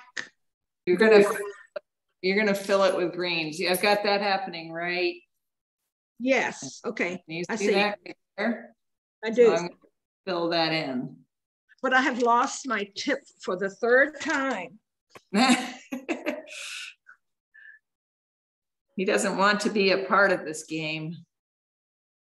He blends with, if he falls on the floor, he blends with that, with my floor cloth. And it's, it's in the section where the pine trees are. The same color, yep. Yep.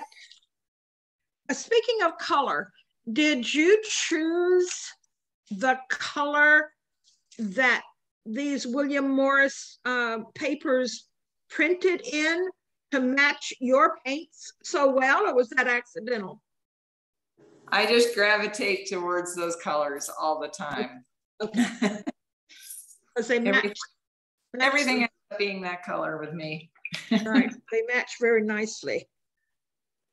So I'm gonna use the Sussex green, which is the lighter green, this one, to start washing on some lighter areas here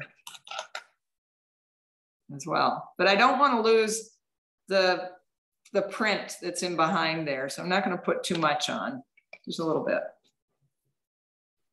And the way I make it just a little bit is to not put it on very thick. It's just a thin little wash.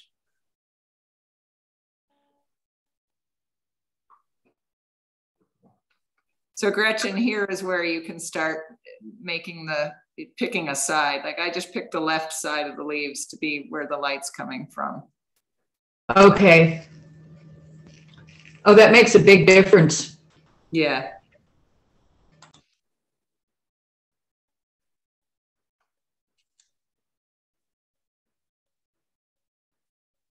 Lisa, I have a lot of glue here on leaves, does this need to dry before I paint it? You can wipe it off with your paper towel or something. Just sort of dab it up a little bit.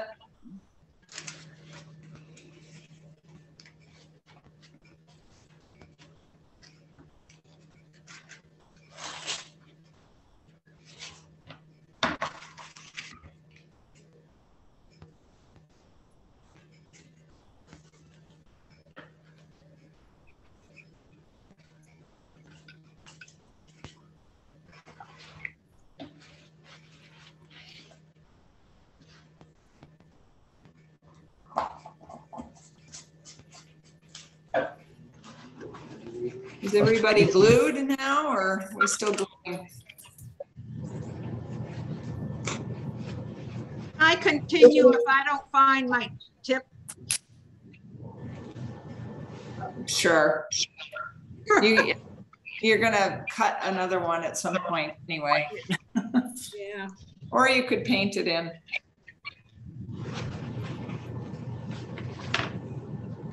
Okay. Now this. So here's my artichoke. I'm feeling like it's pretty much finished there. And you can see what happened to it. Where's your lid?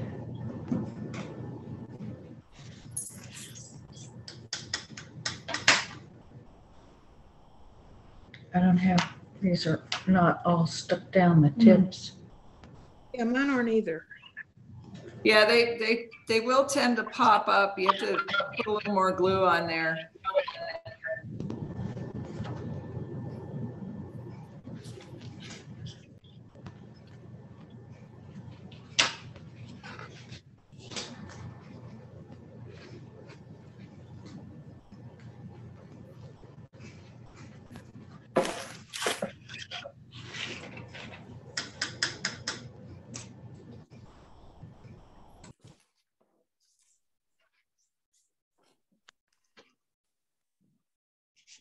So the next thing, I don't mean to rush you, but yeah. But you are going to anyway. So we have to keep moving here. I'm going to cut my bottom leaf, the yellow leaves, and that's this paper that has the two flowers on it. You can get a little creative with this and think about where you want the print to be. So when I did it, you can tell that there was this bothered me a little bit, this line right here, and that's print. So I'm going to avoid that this time. It's okay. And I like that. Well, it's kind of interesting.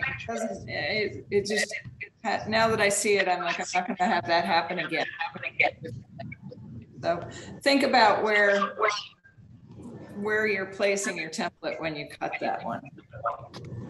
But we're going to go back to that thing, putting your template down and cutting out the paper underneath it.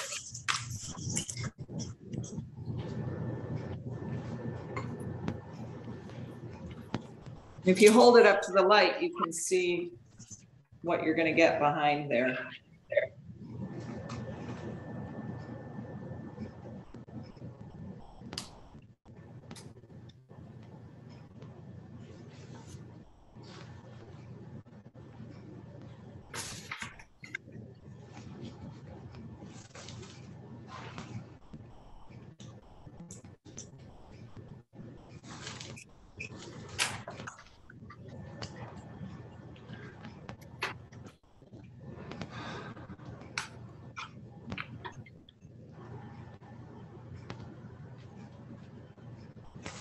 Okay, I picked a spot where it's going to be darker on the right because I had my shadow on the right of my artichoke. So I've got something darker happening on the leaves over here. And now I'm going to cut this out.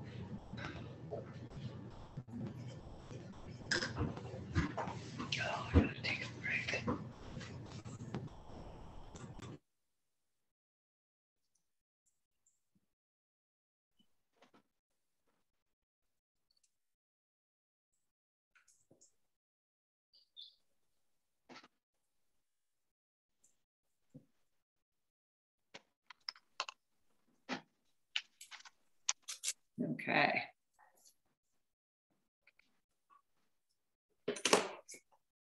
So I got a little darker orange leaf over here, which I think is going to be pretty cool. All right.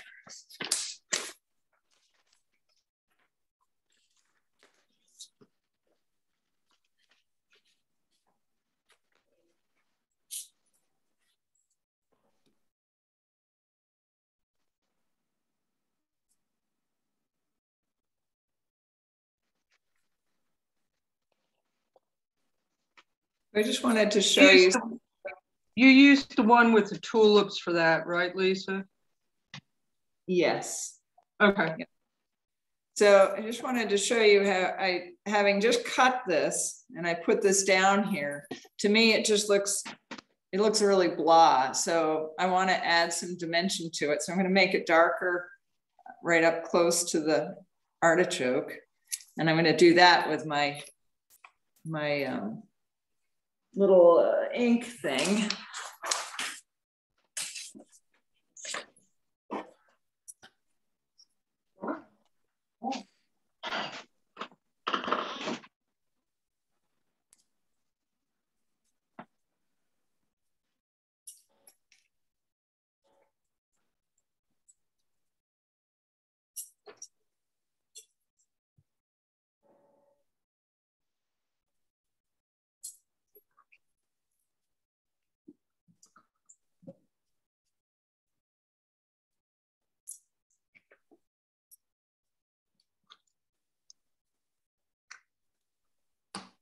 The other thing, when I'm doing the large pieces, I'm tearing the papers quite often because I find that the edge is just more interesting. It's like whenever you can give up control of things, it makes it better.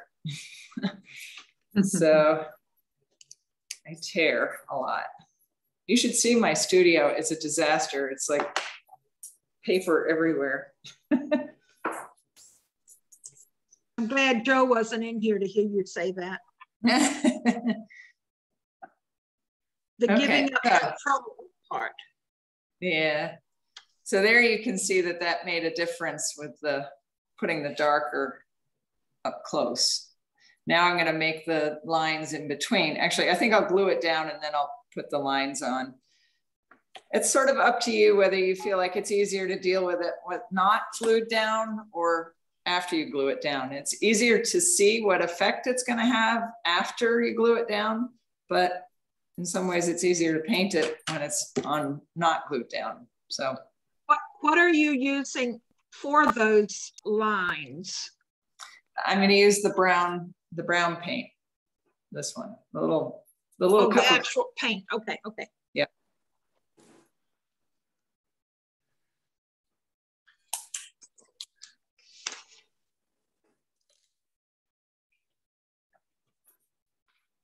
I think what I tend to do is if I'm washing color on, I will do it off of the board. And then when I'm doing more detail work, I do it on the board.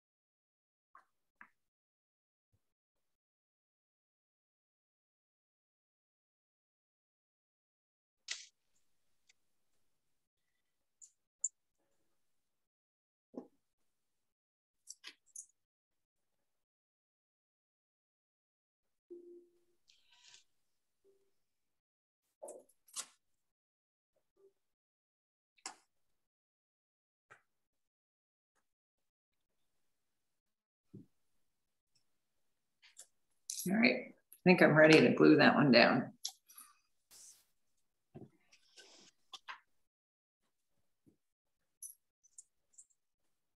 Yeah, looks nice.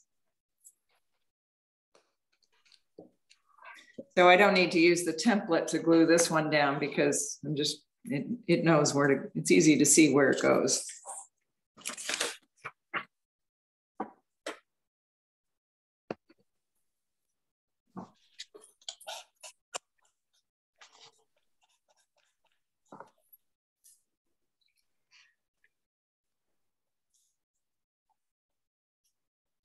Okay, I could not figure out why my gold bottom leaves wouldn't come off from my piece of paper, and I forgot to do across the top. Oh, so now you have to go back and cut again. Yeah.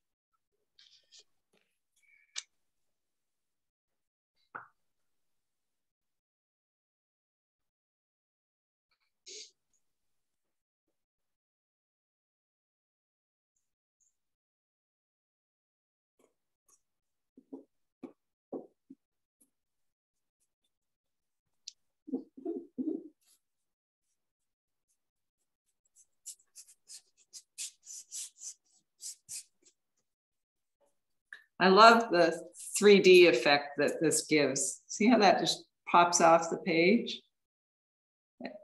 It's very cool.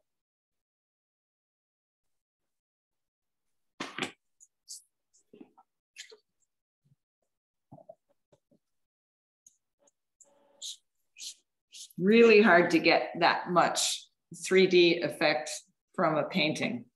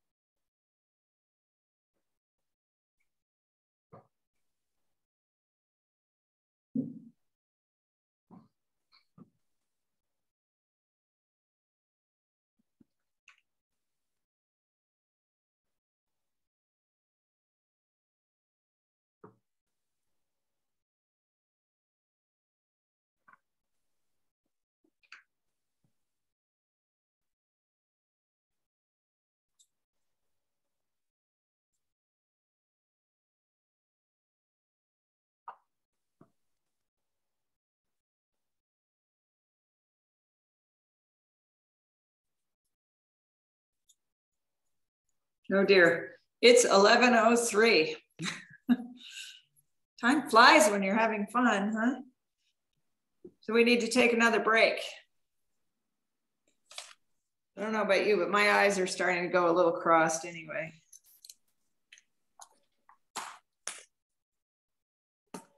I wanted to show you my inspiration piece. This little guy, look at that. I don't know if you guys know, I have donkeys, and Yeah. A friend of mine bought me this. It's a little felted donkey. Oh, he's precious. He's so cute. He's just so fuzzy, and you can squish his little nose and you can pull on his ears just like the real thing.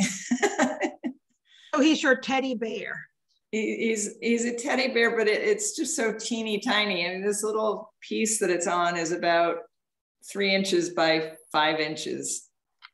That's precious. That's cool. It's very cute, and it just makes me happy. And that's what art should do. It should make you happy. What are his eyes? How are they done?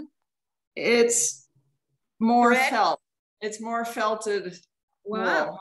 Okay. I don't know if you can see. Cool. Cool.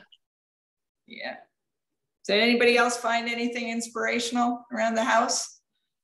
I did. I had to dust it off, but I like to do penny rugs. So this is wool that's been felted from various family members, like Joe's mom, and different different garments. But the interesting thing was, you asked me how I did yesterday. So I don't know if you can see, it's done with buttonhole stitch edging. Yep. Yep. Okay.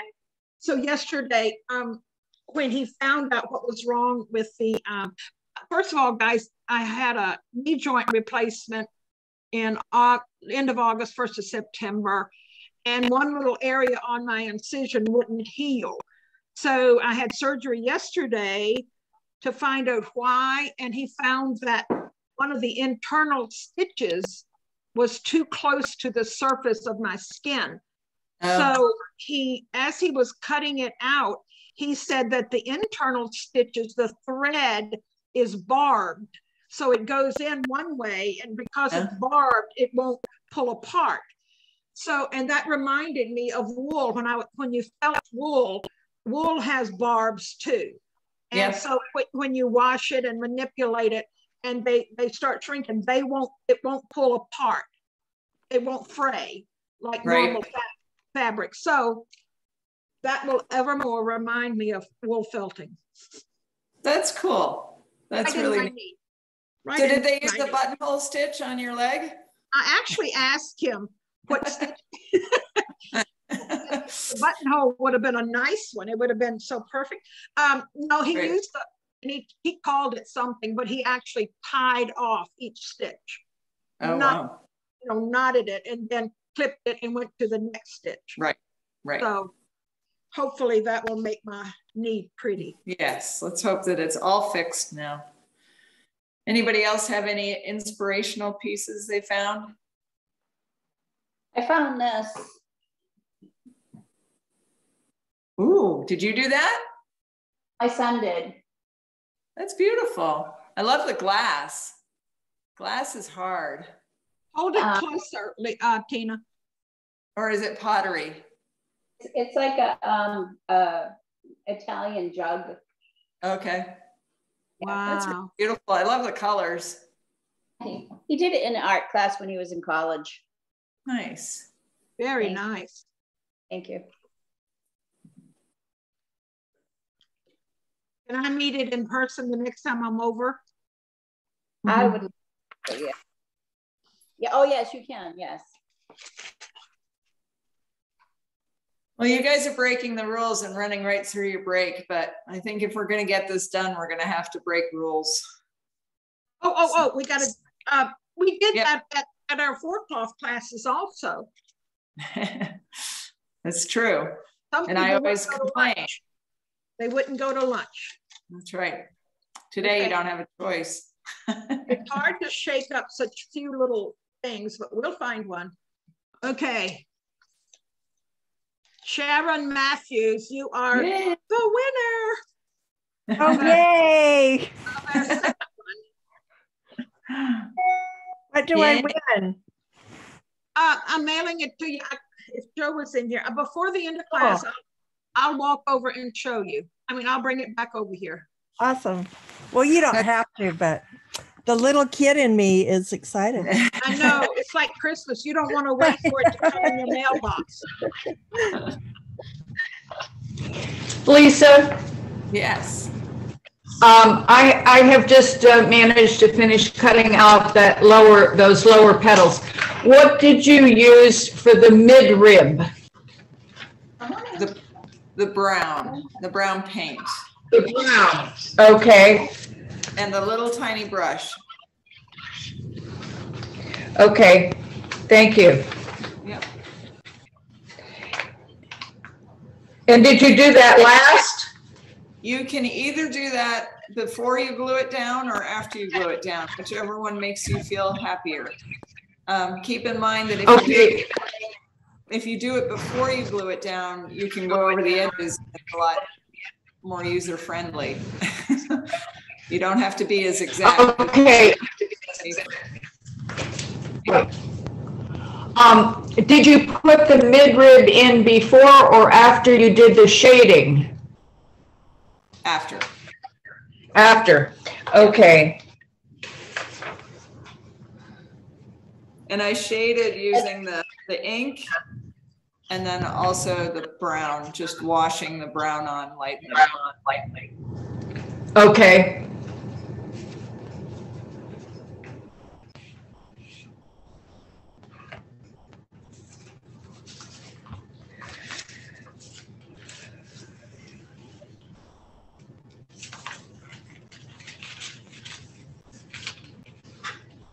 So I'm just going to keep going along here because of our time situation. And I'm going to cut out the red part next. That's going to be this part of the stem. And it's just the same process.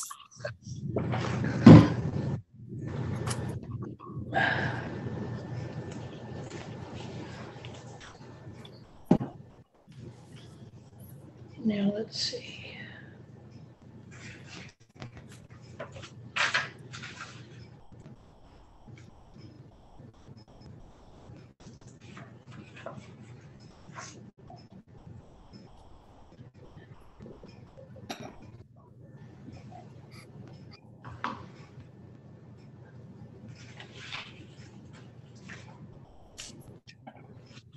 If anybody wants to show me what they're working on, go right ahead. Now that you've got things glued down, you should be able to lift them up to show them. I can't see.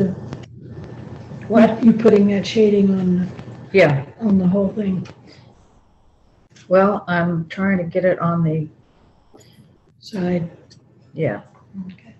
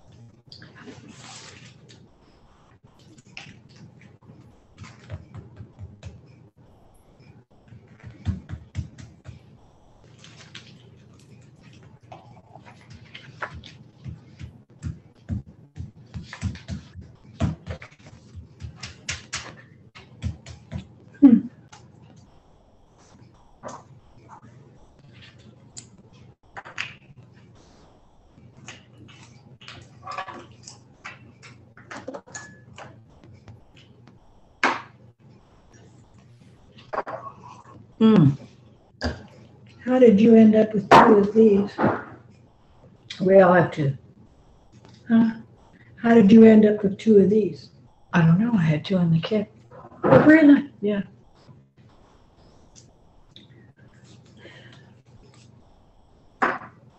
Did you not have to?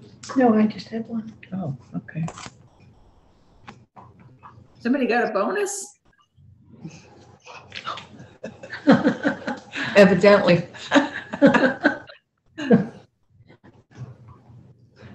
Life is just a box of chocolates. Yes. Who knows? Maybe that's my door prize. That's right. After all, it did come to my door. Well, I'm glad everybody got it. I was anxious about putting it in the mail. Thanks for sending it to me. My AOL is kaput right now, so I'm not receiving anything. So. Oh. Are you shading with the brown? Yes. So I put a little bit of the ink on there first, and now I'm just putting the brown on. Brown. So I'm putting it under where it's going to go under the leaf, and then I'm going to put some. So this is a little, I don't know, a little carving type thing. So I'm just, I don't know what it is. I'm just putting some shape in it.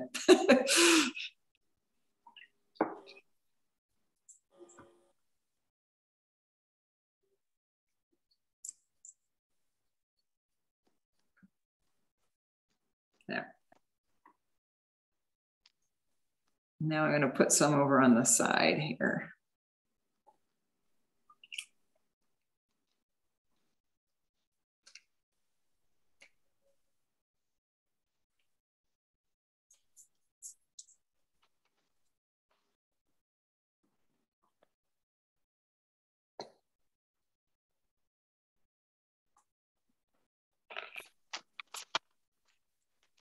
Just rip that right off.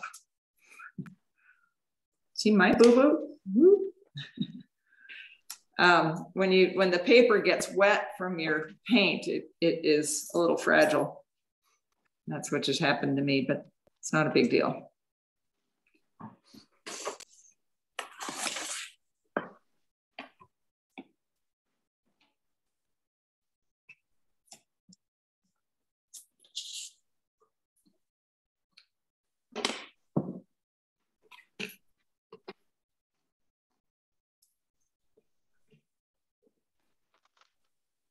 Was our, oh no. Oh, there's another piece. Okay.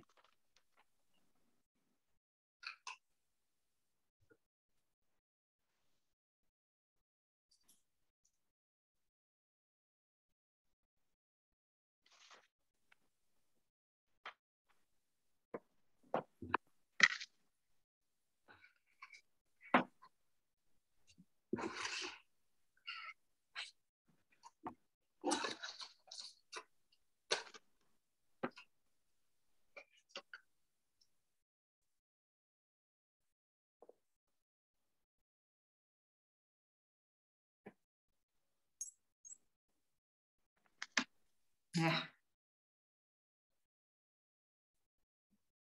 Doesn't want to stick at all.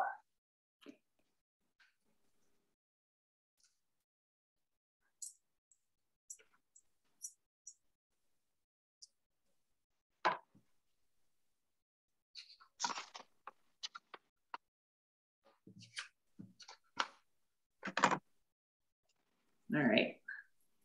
So there's the red on there.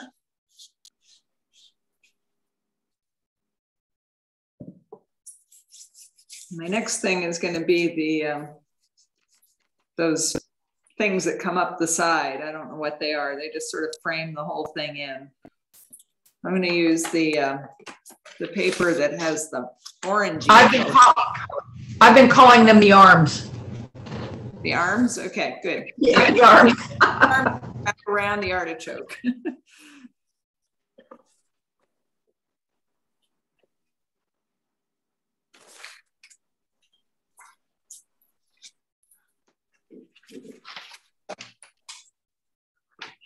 You could do that in the red. You've got enough red to do that. This is where you can go off and do your own thing if you want.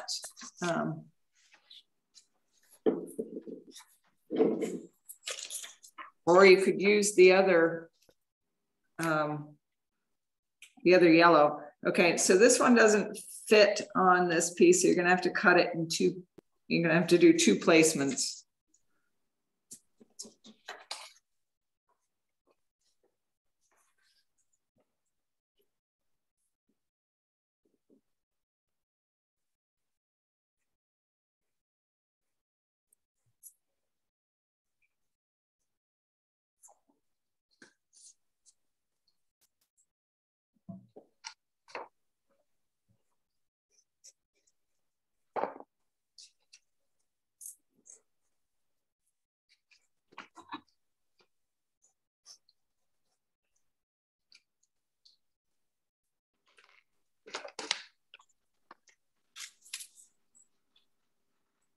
There's one, and then I'll pick it up and do the other one.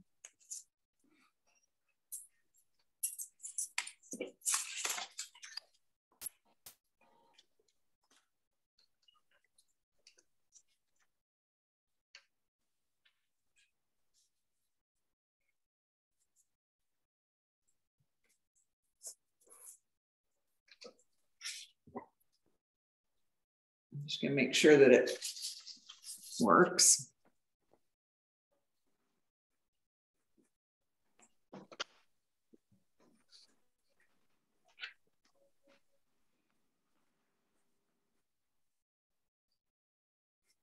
And again, this is where you could get creative and make a different shape with these arms if you wanted, or make it wider, or put a different leaf over there. You can do whatever you want, or follow the template, whichever you want to do.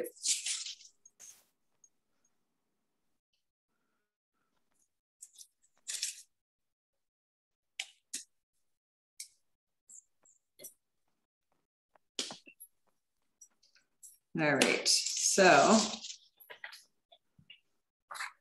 oh, and then the stem is also that color.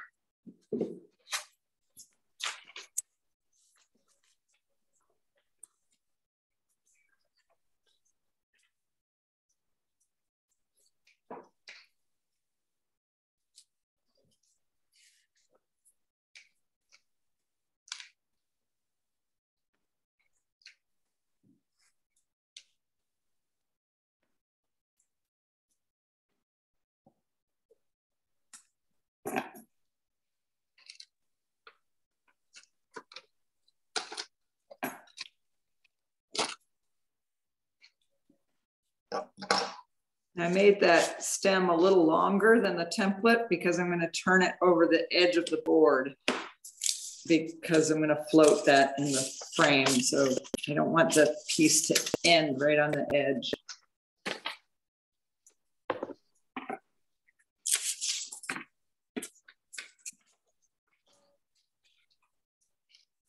And now we'll go like this.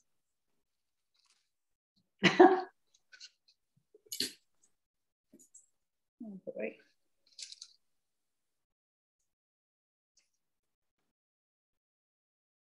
Looks pretty good. And then I have my two little leaves to put on here too.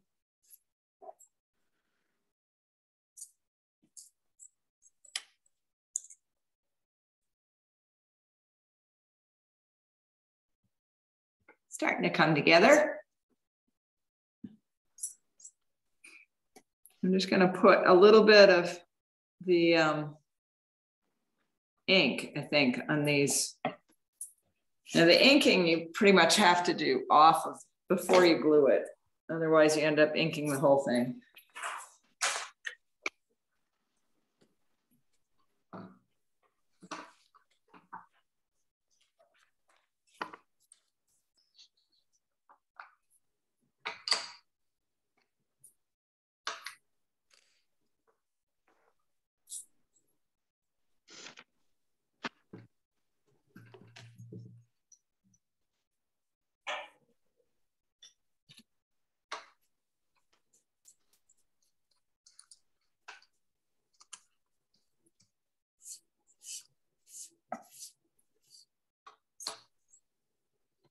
I'm gonna make the ink a little darker down at the bottom and then lighter as it goes up.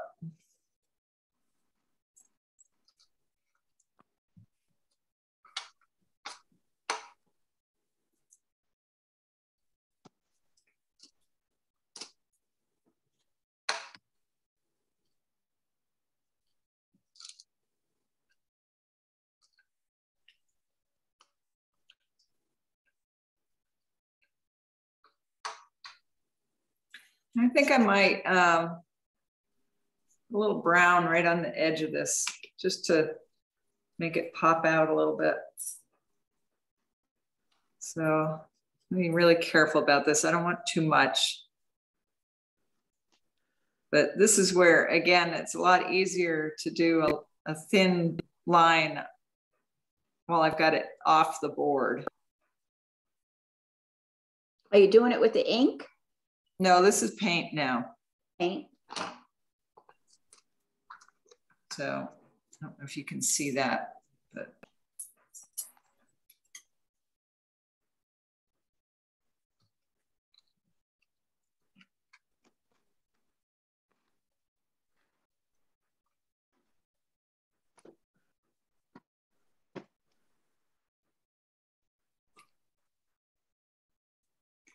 So here you can see the one that's done and the one that isn't done, and see how the one on the right has a lot more dimension to it than the one on the left because it has the shading on it.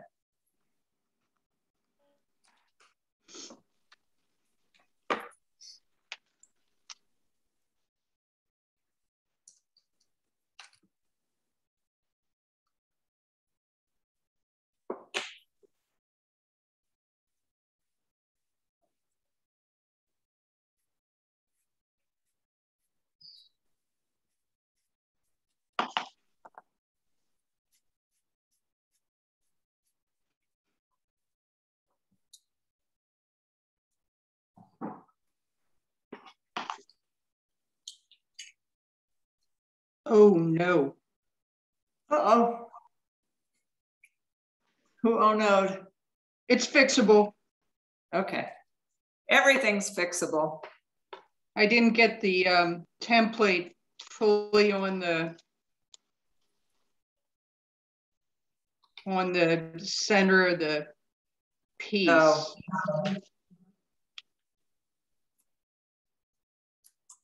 Okay, how am I gonna fix it? Can you show me? Yeah, it's just a matter of getting the it's a matter of getting Yeah, I would cut it again. Yeah. Just slide it over and cut it again. Oopsie. I thought I had that centered. That's so weird. You probably wiggled off when you weren't looking. Right.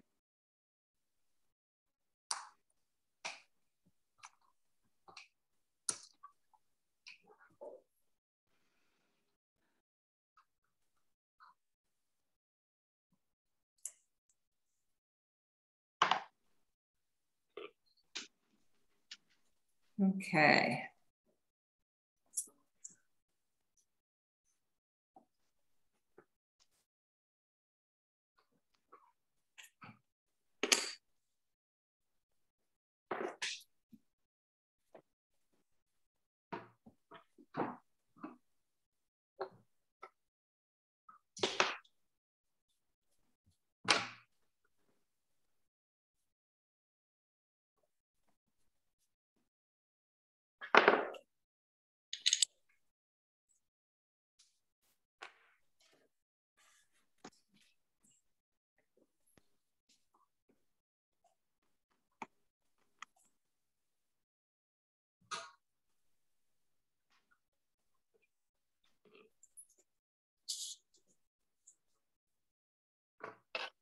I'm going to glue my arms on. They are a little tricky to glue because for some reason the long stringy things don't glue as well as large areas. So I don't know why that is, but put the glue on, and then you might have to just glue half of it down and then go back and put glue on the board, make it work. Or maybe it'll just behave itself. But I have had some issues with this before. Part of it is while you're trying to position it, it dries.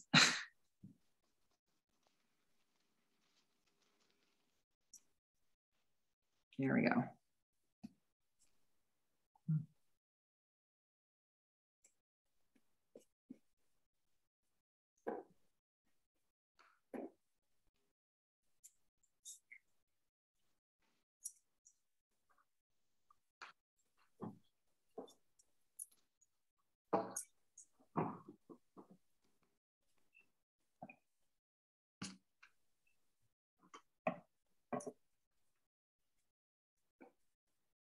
Cindy, you're very quiet. You doing okay over there? You're muted. That's why I can't hear you. I am doing well. Good. How's it looking? I'm not going to do the lighter green shading until I'm going to go ahead and you know, go to the stem and all of that. Okay. But you know, other than that, and then I'm going to go back and do the, what do you call it? The tip of it. I'm going to probably put a little gold or something on that later. Yep. Okay. But I'm happy about my lower yellow. Good. Yeah, that looks nice. Sunflower looking things. Yeah, it is in the sunflower family. The thistle and the sunflower. I just looked up the anatomy of a artichoke, and I think the actual little yellow arms are just stylistic. They're just decorative. Yeah, they don't mean anything. I've never seen an artichoke with arms. No, I think it's interesting that your brother grew some. Yeah, I got to find that picture for you. Please do. I think that would be amazing to see. Something that's easier to grow and is in the same family is the cardoon. And it has an absolutely gorgeous flower when it blooms. Oh, really? Yeah, yeah. Is it a thistle? Is it a thistle? Yes, it's related to the artichoke, and it's edible. Instead of the bud, it's the stem that's eaten. Oh wow! Tell the word you're saying, Gretchen. Car, like an automobile, a car dune. One word? One word. Wow. C-A-R-D-O-O-N.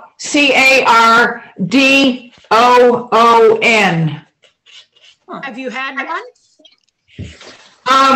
They were grown at the dairy where I worked, and I went on vacation, and when I came back, somebody had mowed them down. Oh. Just before they were ready to bloom. They are a biennial, so they need to be grown in it. They can be grown around here, Cindy. They have to be able to overwinter. Oh. They're sort of like parsley, you know. You get the green foliage, beautiful basal leaves. The plant itself is about 3.5, 4 feet in diameter. The basal leaves are. It's very, very spectacular looking. I've written that one down. Okay. I told Lisa that when we went to California, we saw a field. We went down toward Monterey, and we just saw this field of huge plants. And they were artichokes, but they're very big and bushy plants. They're huge. Yep. Lisa, I'm just getting ready to cut the red stem. It goes down to the below where the arms join. Right at that joint, yes. Right at the joint. Okay, thank you.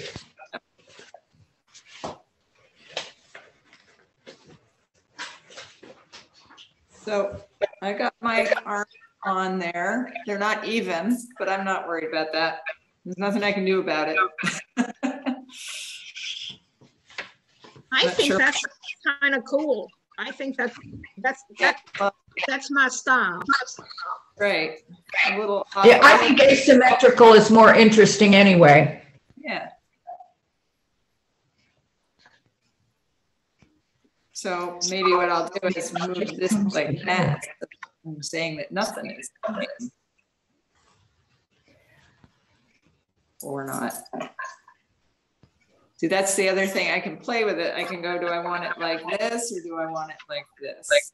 Oh, that's a good one. I hadn't thought about that. Ooh, I kind of like that. What do you think?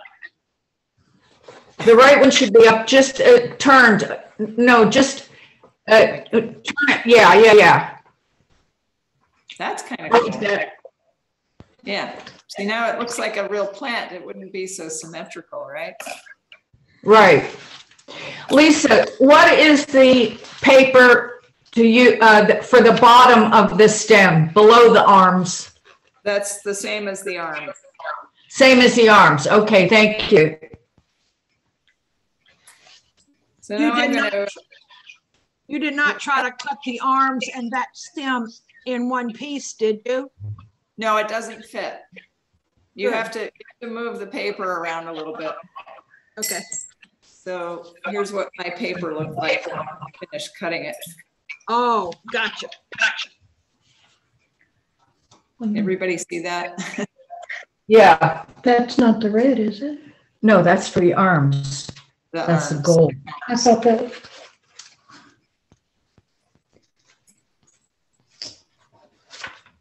So now I'm going to play with my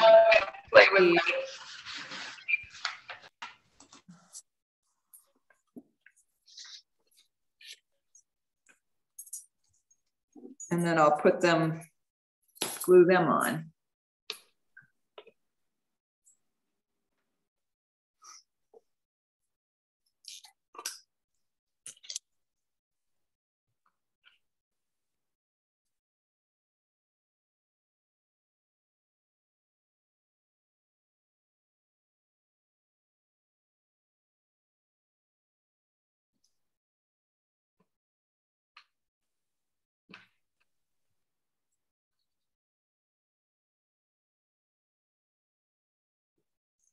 Beth and Sharon, are you guys doing okay?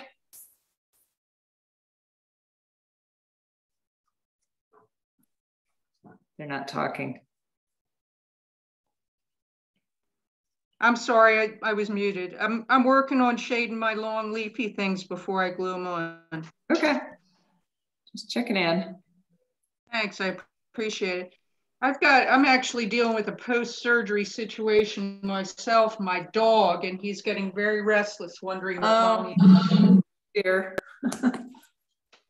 Go on. Go on. There you go.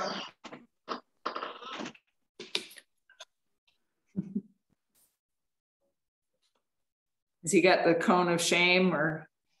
Well, I have a Zen collar, which is kind of the same idea, but you blow it up. It's like a ring that you blow up. Yep, it's inflatable. And it's really, I think it's much kinder, you know. Yeah.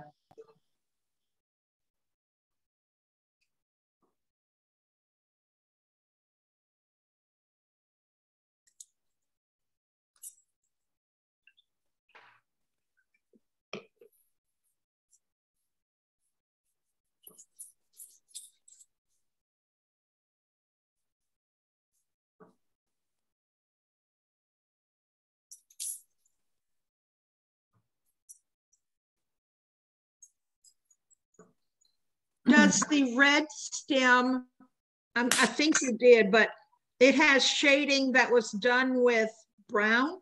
Yes. And you could do it with red if you have it. I used brown. Okay. And just sort of washed it on. I also put a little bit of that ink on there. You did ink it a little bit first? I did. What the ink helps to pull out the print a little bit. It also kind of hides a multitude of sin if you're not real. Yep, it does.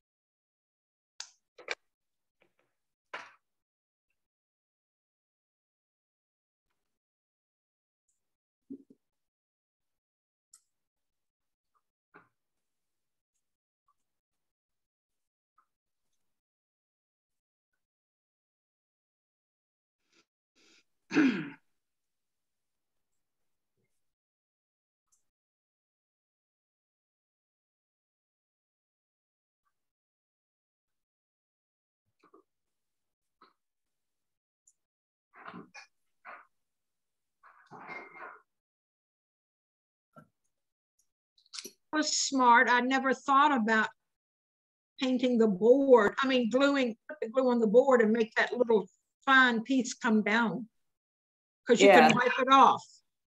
Right. Oh, that's cool.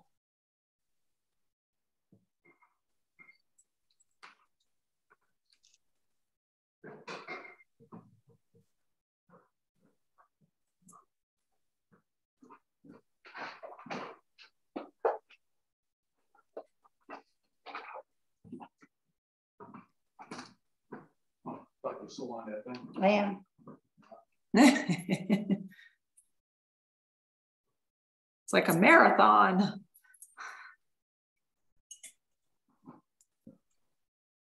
Lisa, what part of this red stem did you ink? Right up here where it's going to go under the yellow leaves.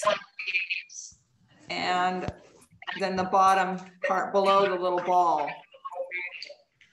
The whole thing or just one edge? I think the whole thing. It's a little hard to control it that much.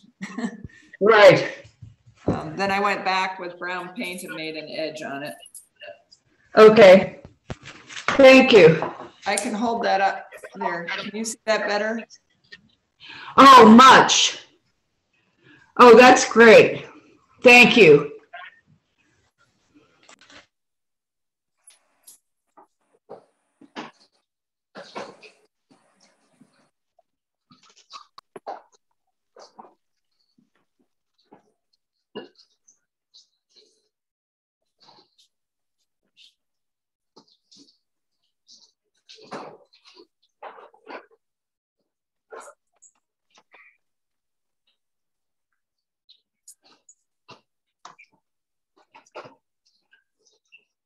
Okay, so would you hold it up to the leaves, those two bottom leaves, one more time, the green ones? So the bottom of the right one and the top. I've got the light coming from over on this side. Yeah, going. yeah. So everything on the right is dark and the things on the left are light. Thank you. Paper. On mine. Please, you know, you turned the picture of the finished product that you gave us. Yep. Both leaves are turned with the long, smooth edge at the top, but I like what you did in this one better. Okay, you can do it either way. That's the way the template was, the way I did it today. And this one, I turned it upside down.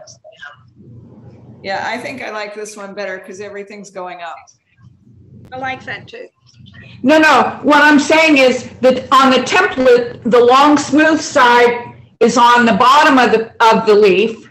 Right. But on the picture that you gave us, the long, smooth side is on the top of the leaf. This one. Yes, but now the one that you're doing, you reverse the left leaf, and I really like that much better. Did I? Oh, no, I see. No, I'm wrong. The long smooth side is on the bottom again. Yeah, it's just the positioning is different. Yeah. My sorry. She reversed. My bad. Yeah, but see how making these not symmetrical made you not notice that this is way off. Right? Or it doesn't bother me as much that this is off because these are off now.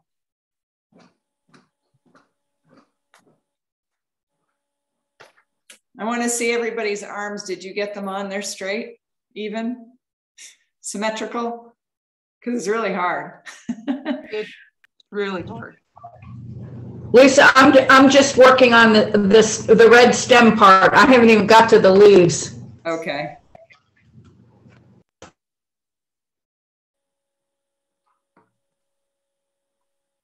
So I'm going to go ahead and do the bottom leaves, but keep in mind, if you are nervous about hand painting those, you could cut those out of your green paper and glue them down. Using the same way, use this paper and your template. I'm going to do it freehand because that's easier. I will demonstrate that. You can watch if you want, or you can keep working. Or you can go back and watch it later when I post the 3-hour video. This is going to be like a feature film, right? It's so exciting.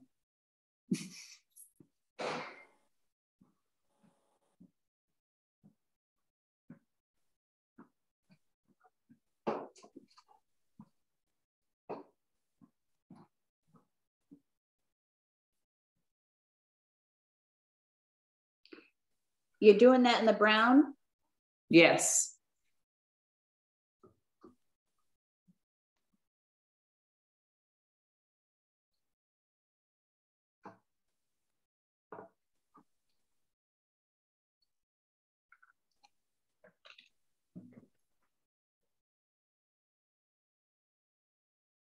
So I'm doing it in brown and I'm just using my small round brush. And then I'm going to go back in with the green with the flat brush to do the leaves.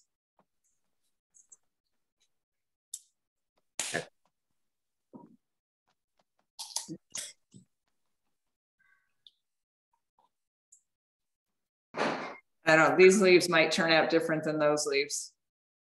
Depends on how it comes out.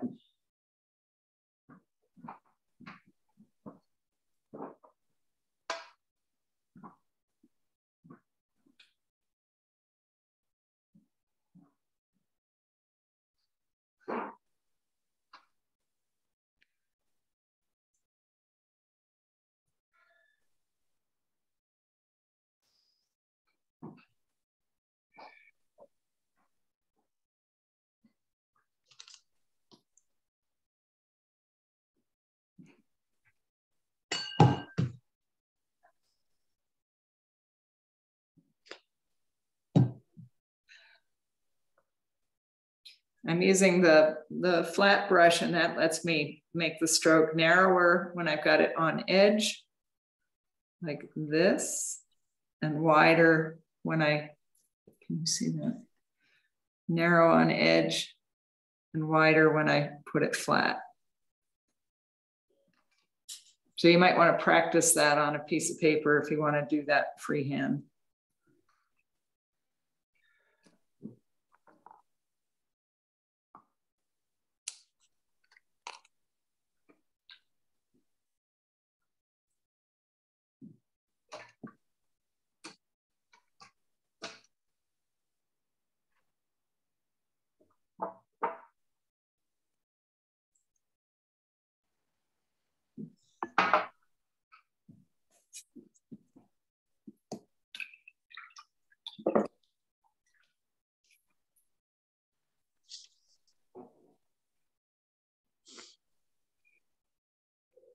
I think somebody should do this by cutting out the leaves. I'm curious now to see what it would look like.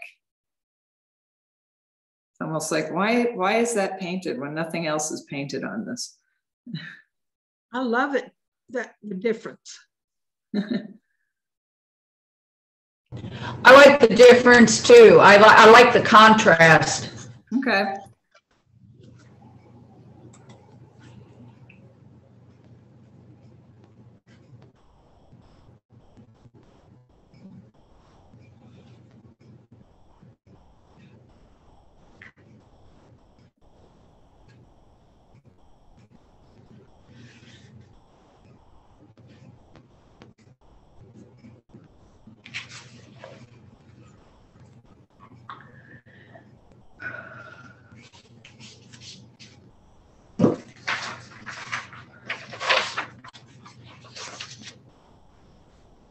Let me see that.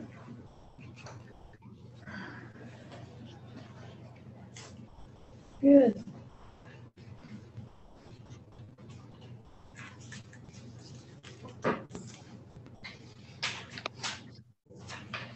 So I think mine is done. So now I am available to help. I will zip this in a little closer. Oh, look, look. I've got my mid ribs way too heavy.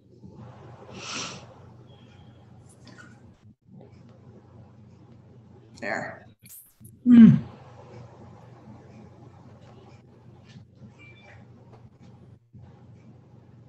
She has a lot of definition here in her artichoke. I don't have. Mm-hmm.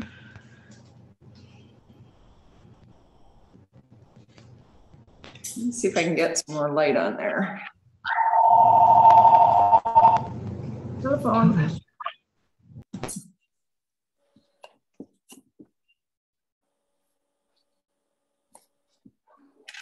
Just doesn't want to have light. Okay. Mine looks much better from a distance. Should be a floor cloth, right? That you put on the floor 4 feet away. Hang it high. Can I see? Oh, I haven't gotten too far. I was looking at how pretty your artichoke is. Oh, that looks nice. Yeah, but mine's too heavy or something. But anyway, I didn't have a real one to look at. That's right.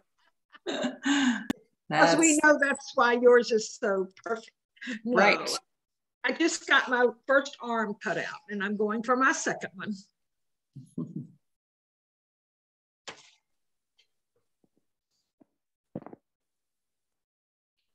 Oh, now I can see everybody. Tina, can I see yours? Couldn't see before. You're all done. Excellent. Yeah. That's really nice. I want to do the artichoke a little bit, you know, light and shade it and lighten it. Right. Yeah.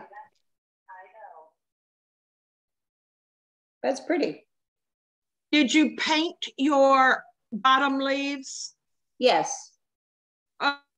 Cool.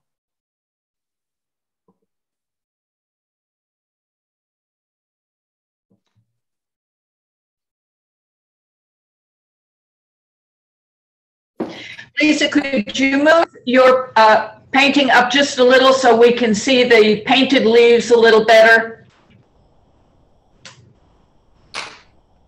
Perfect. Thank you. Yep.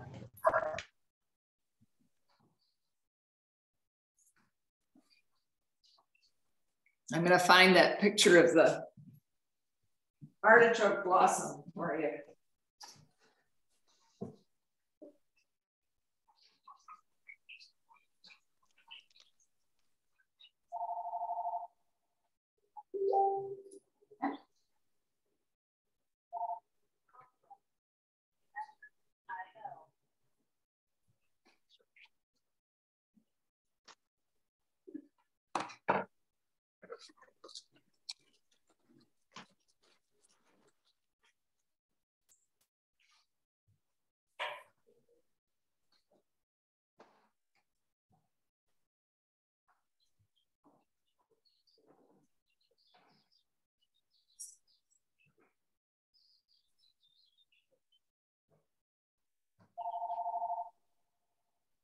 You were talking about your donkey? Sorry, what was that? What did you say? You were talking about your donkey? Yeah. Look what I get to play with all day. Oh, look at them. Are they, what are they? They're two baby chicks. Oh, but they're going to grow up to be chickens. Yeah. Oh, yes. I had chickens when I was a kid and I hated them. They chased me around. They were horrible. So, oh, no. Those around the Pied Piper. Those are very cute. Yeah, they all have names. You can tell them apart? Yes. How old are they? How old are the chickens?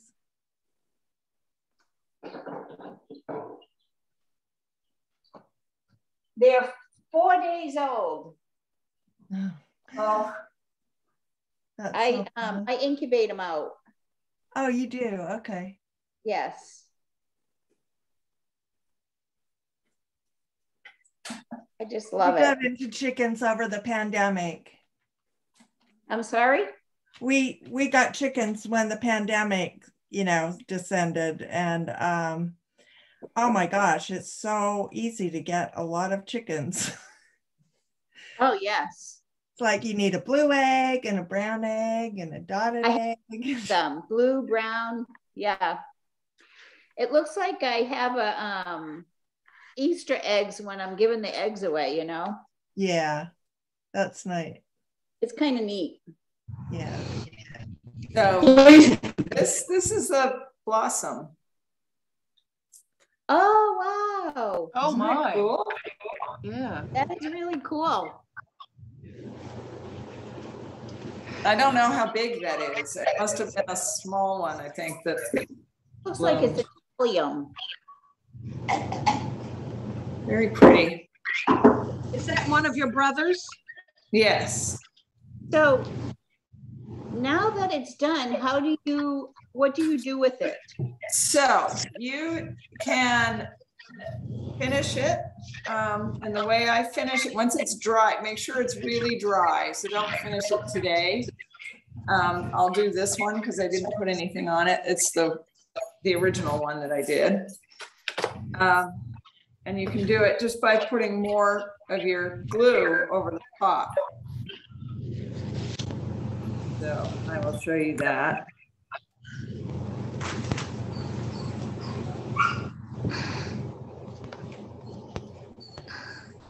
Come on. So you're just gonna paint it on, and it will add a little texture to it also.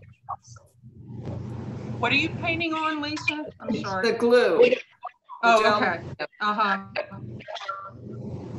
And it will help to just glue everything down that you might have little corners that are sticking up, and that'll help stick those down.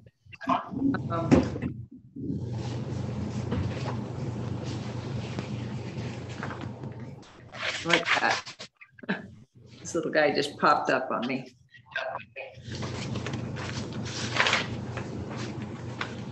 So it doesn't matter if it's thin glue, you're gonna just coat it with glue. Yeah. Okay. But it needs to be really dry when you do it. Yeah.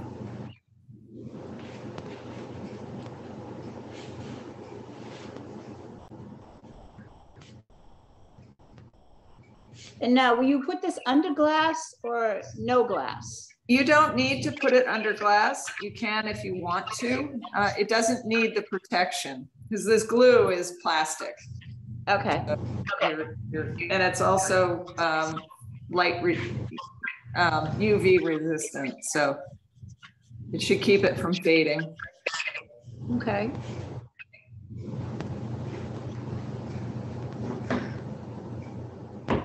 So I will leave that there and we'll see if it dries by the time we're done. Probably won't.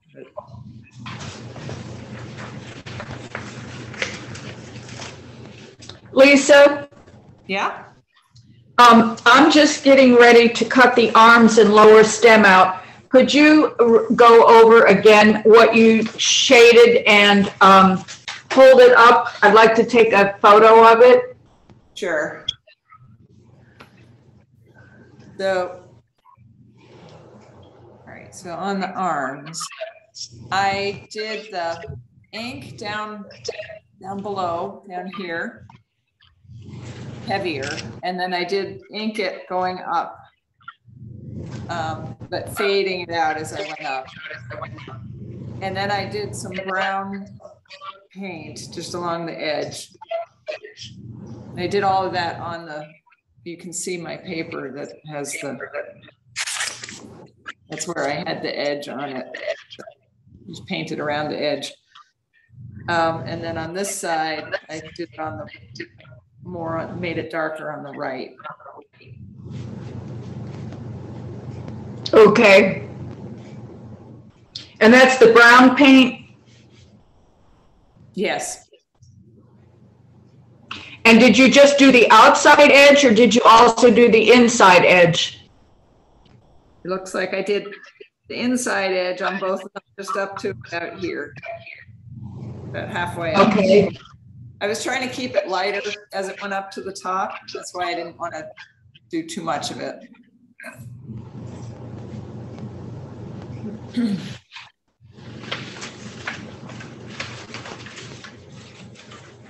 I can send you, I'll take a photograph of this and send it to you by email. So oh, wonderful. Can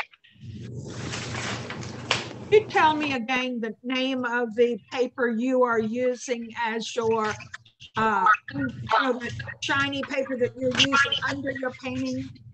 Oh, it's called paper palette. This, so it comes with, comes in a pad. like that. Okay, a paper palette. Good. Okay, thank you.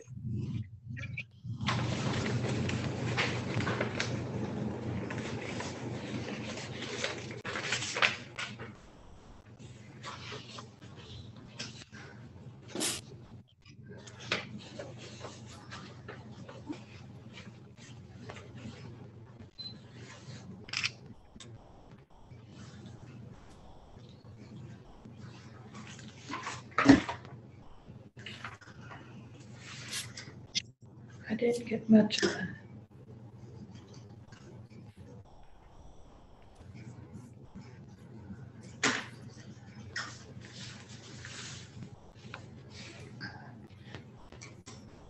So it is 12 o'clock. I'm gonna have to wrap things up. Lisa, where do you get your the floor cloth? Where do I get the canvas, you mean? Who asked me that? Tina. Tina, are you wondering about where I get the canvas to make the floor cloth? Yes. So I get it in 100-yard bolts. Okay. But you can get it at like Dick Blick or Jerry's Artorama. They both sell canvas online. Just if you order it from them, ask them, you have to call them and ask them to roll it and not fold it. If you're getting a larger piece, if they fold it, you'll never get the creases out. So if you can find it, you want, for floor cloths, I don't recommend anything lighter than number 8. Right. So if you can find an art supply store that has it on a roll, then that's the best way to get it, because then you don't have to worry about how they're going to ship it to you. Oh, okay. Very good. And then the you said the number 4 was for? I use that for the larger ones, for like dining room size 8x10s and things like that. Okay. Thank you. Yep.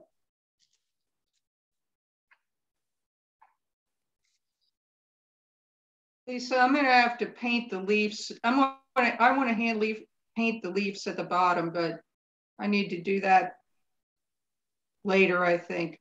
Yeah. I don't want to rush it. Yeah. So this is mine. Hey, that looks good. I like it. Beautiful. Yeah, very nice. Thanks. So boy, the tough thing was gluing those the long leaves. Yes. I tore those a couple of times, so I've touched them up. They're pretty wet, and I hope the medium will like help flatten them out, you know? Yeah, it will. And when they dry, it wrinkles and stuff go away usually. Okay. So I hope you enjoy this. It's a weird way to do things, but I just think it's so fun to play with paper. It is. And it lets you free yourself. Hey, I got a fly with mine. You see my visitor here? Oh, wait, get out of here. It frees you up because the paper has already got an image on it. So you can't get too fussy with it. I mean, you could, but why bother? The paper's already gotten fussy, so leave it alone. You know? What did you think, Cindy? Did you like doing that? And the reality is I loved it, and I have more to do. You know, I don't mind being not finished. Yeah. And I would appreciate if you'd snap a picture of that, just so I can look at the shading. Sure, I will do that right on to you guys. Can I draw one more door prize? Go for it. All right. Oh, please do. Beth Claywitter. Yay. Thank you. Thank you, guys. It's been fun, and it's not going to be long, I pray, until we're back together in person. Yeah. I can't wait. You guarantee that, Cindy. Beg your pardon? I said, I hope you're guaranteeing that. Well, as you know, this day and age, very little is guaranteed. That's right. Well. Yes, I was being facetious, of course. Well, I appreciate so much, Lisa, seriously, you putting in the time and the energy and the, you know, to learn to a Zoom, because maybe we can do this again, you know. Yeah. Yeah, we'll certainly talk about it and see what comes of it. But send me an email telling me what you thought on it, or give me a call, and maybe we can do another one. If there's something, if you think of something you think would be fun to do this way, or a small floor cloth project that would do this way. I'm not sure that would work, but we could try, mostly because it takes so long to do a floor cloth. I don't know if we could do that all day doing Zoom. Is a table. Lisa, instead of doing a floor cloth, how about doing placemats? That's a possibility. I had thought about that. And all I'd have to do is show you how to do one, and then you could make the others. That's exactly right. Or a table runner. Yeah, yeah. Tina, what were you saying? I can't wait to do a floor mat. You can come to my house and do the ones that I'm supposed to be doing right now. How's that sound? All right, well, I'm going to skedaddle. Shoot me any questions if you have any. I'm happy to answer, and I will get an image of you right away. And thank you, Cindy, for the door prizes. Do we get to see what they are? Please thank Bart for allowing us to meet like this. Oh, that looks great, Ruth. Good job. Nice. Just done. Ruth, I will thank him. Okay. All right. Take care, Thanks so everybody. much. Thank you. Thank you, Lisa. This was Bye, fun. everybody. Bye, everybody. Bye. I don't know how to turn it off.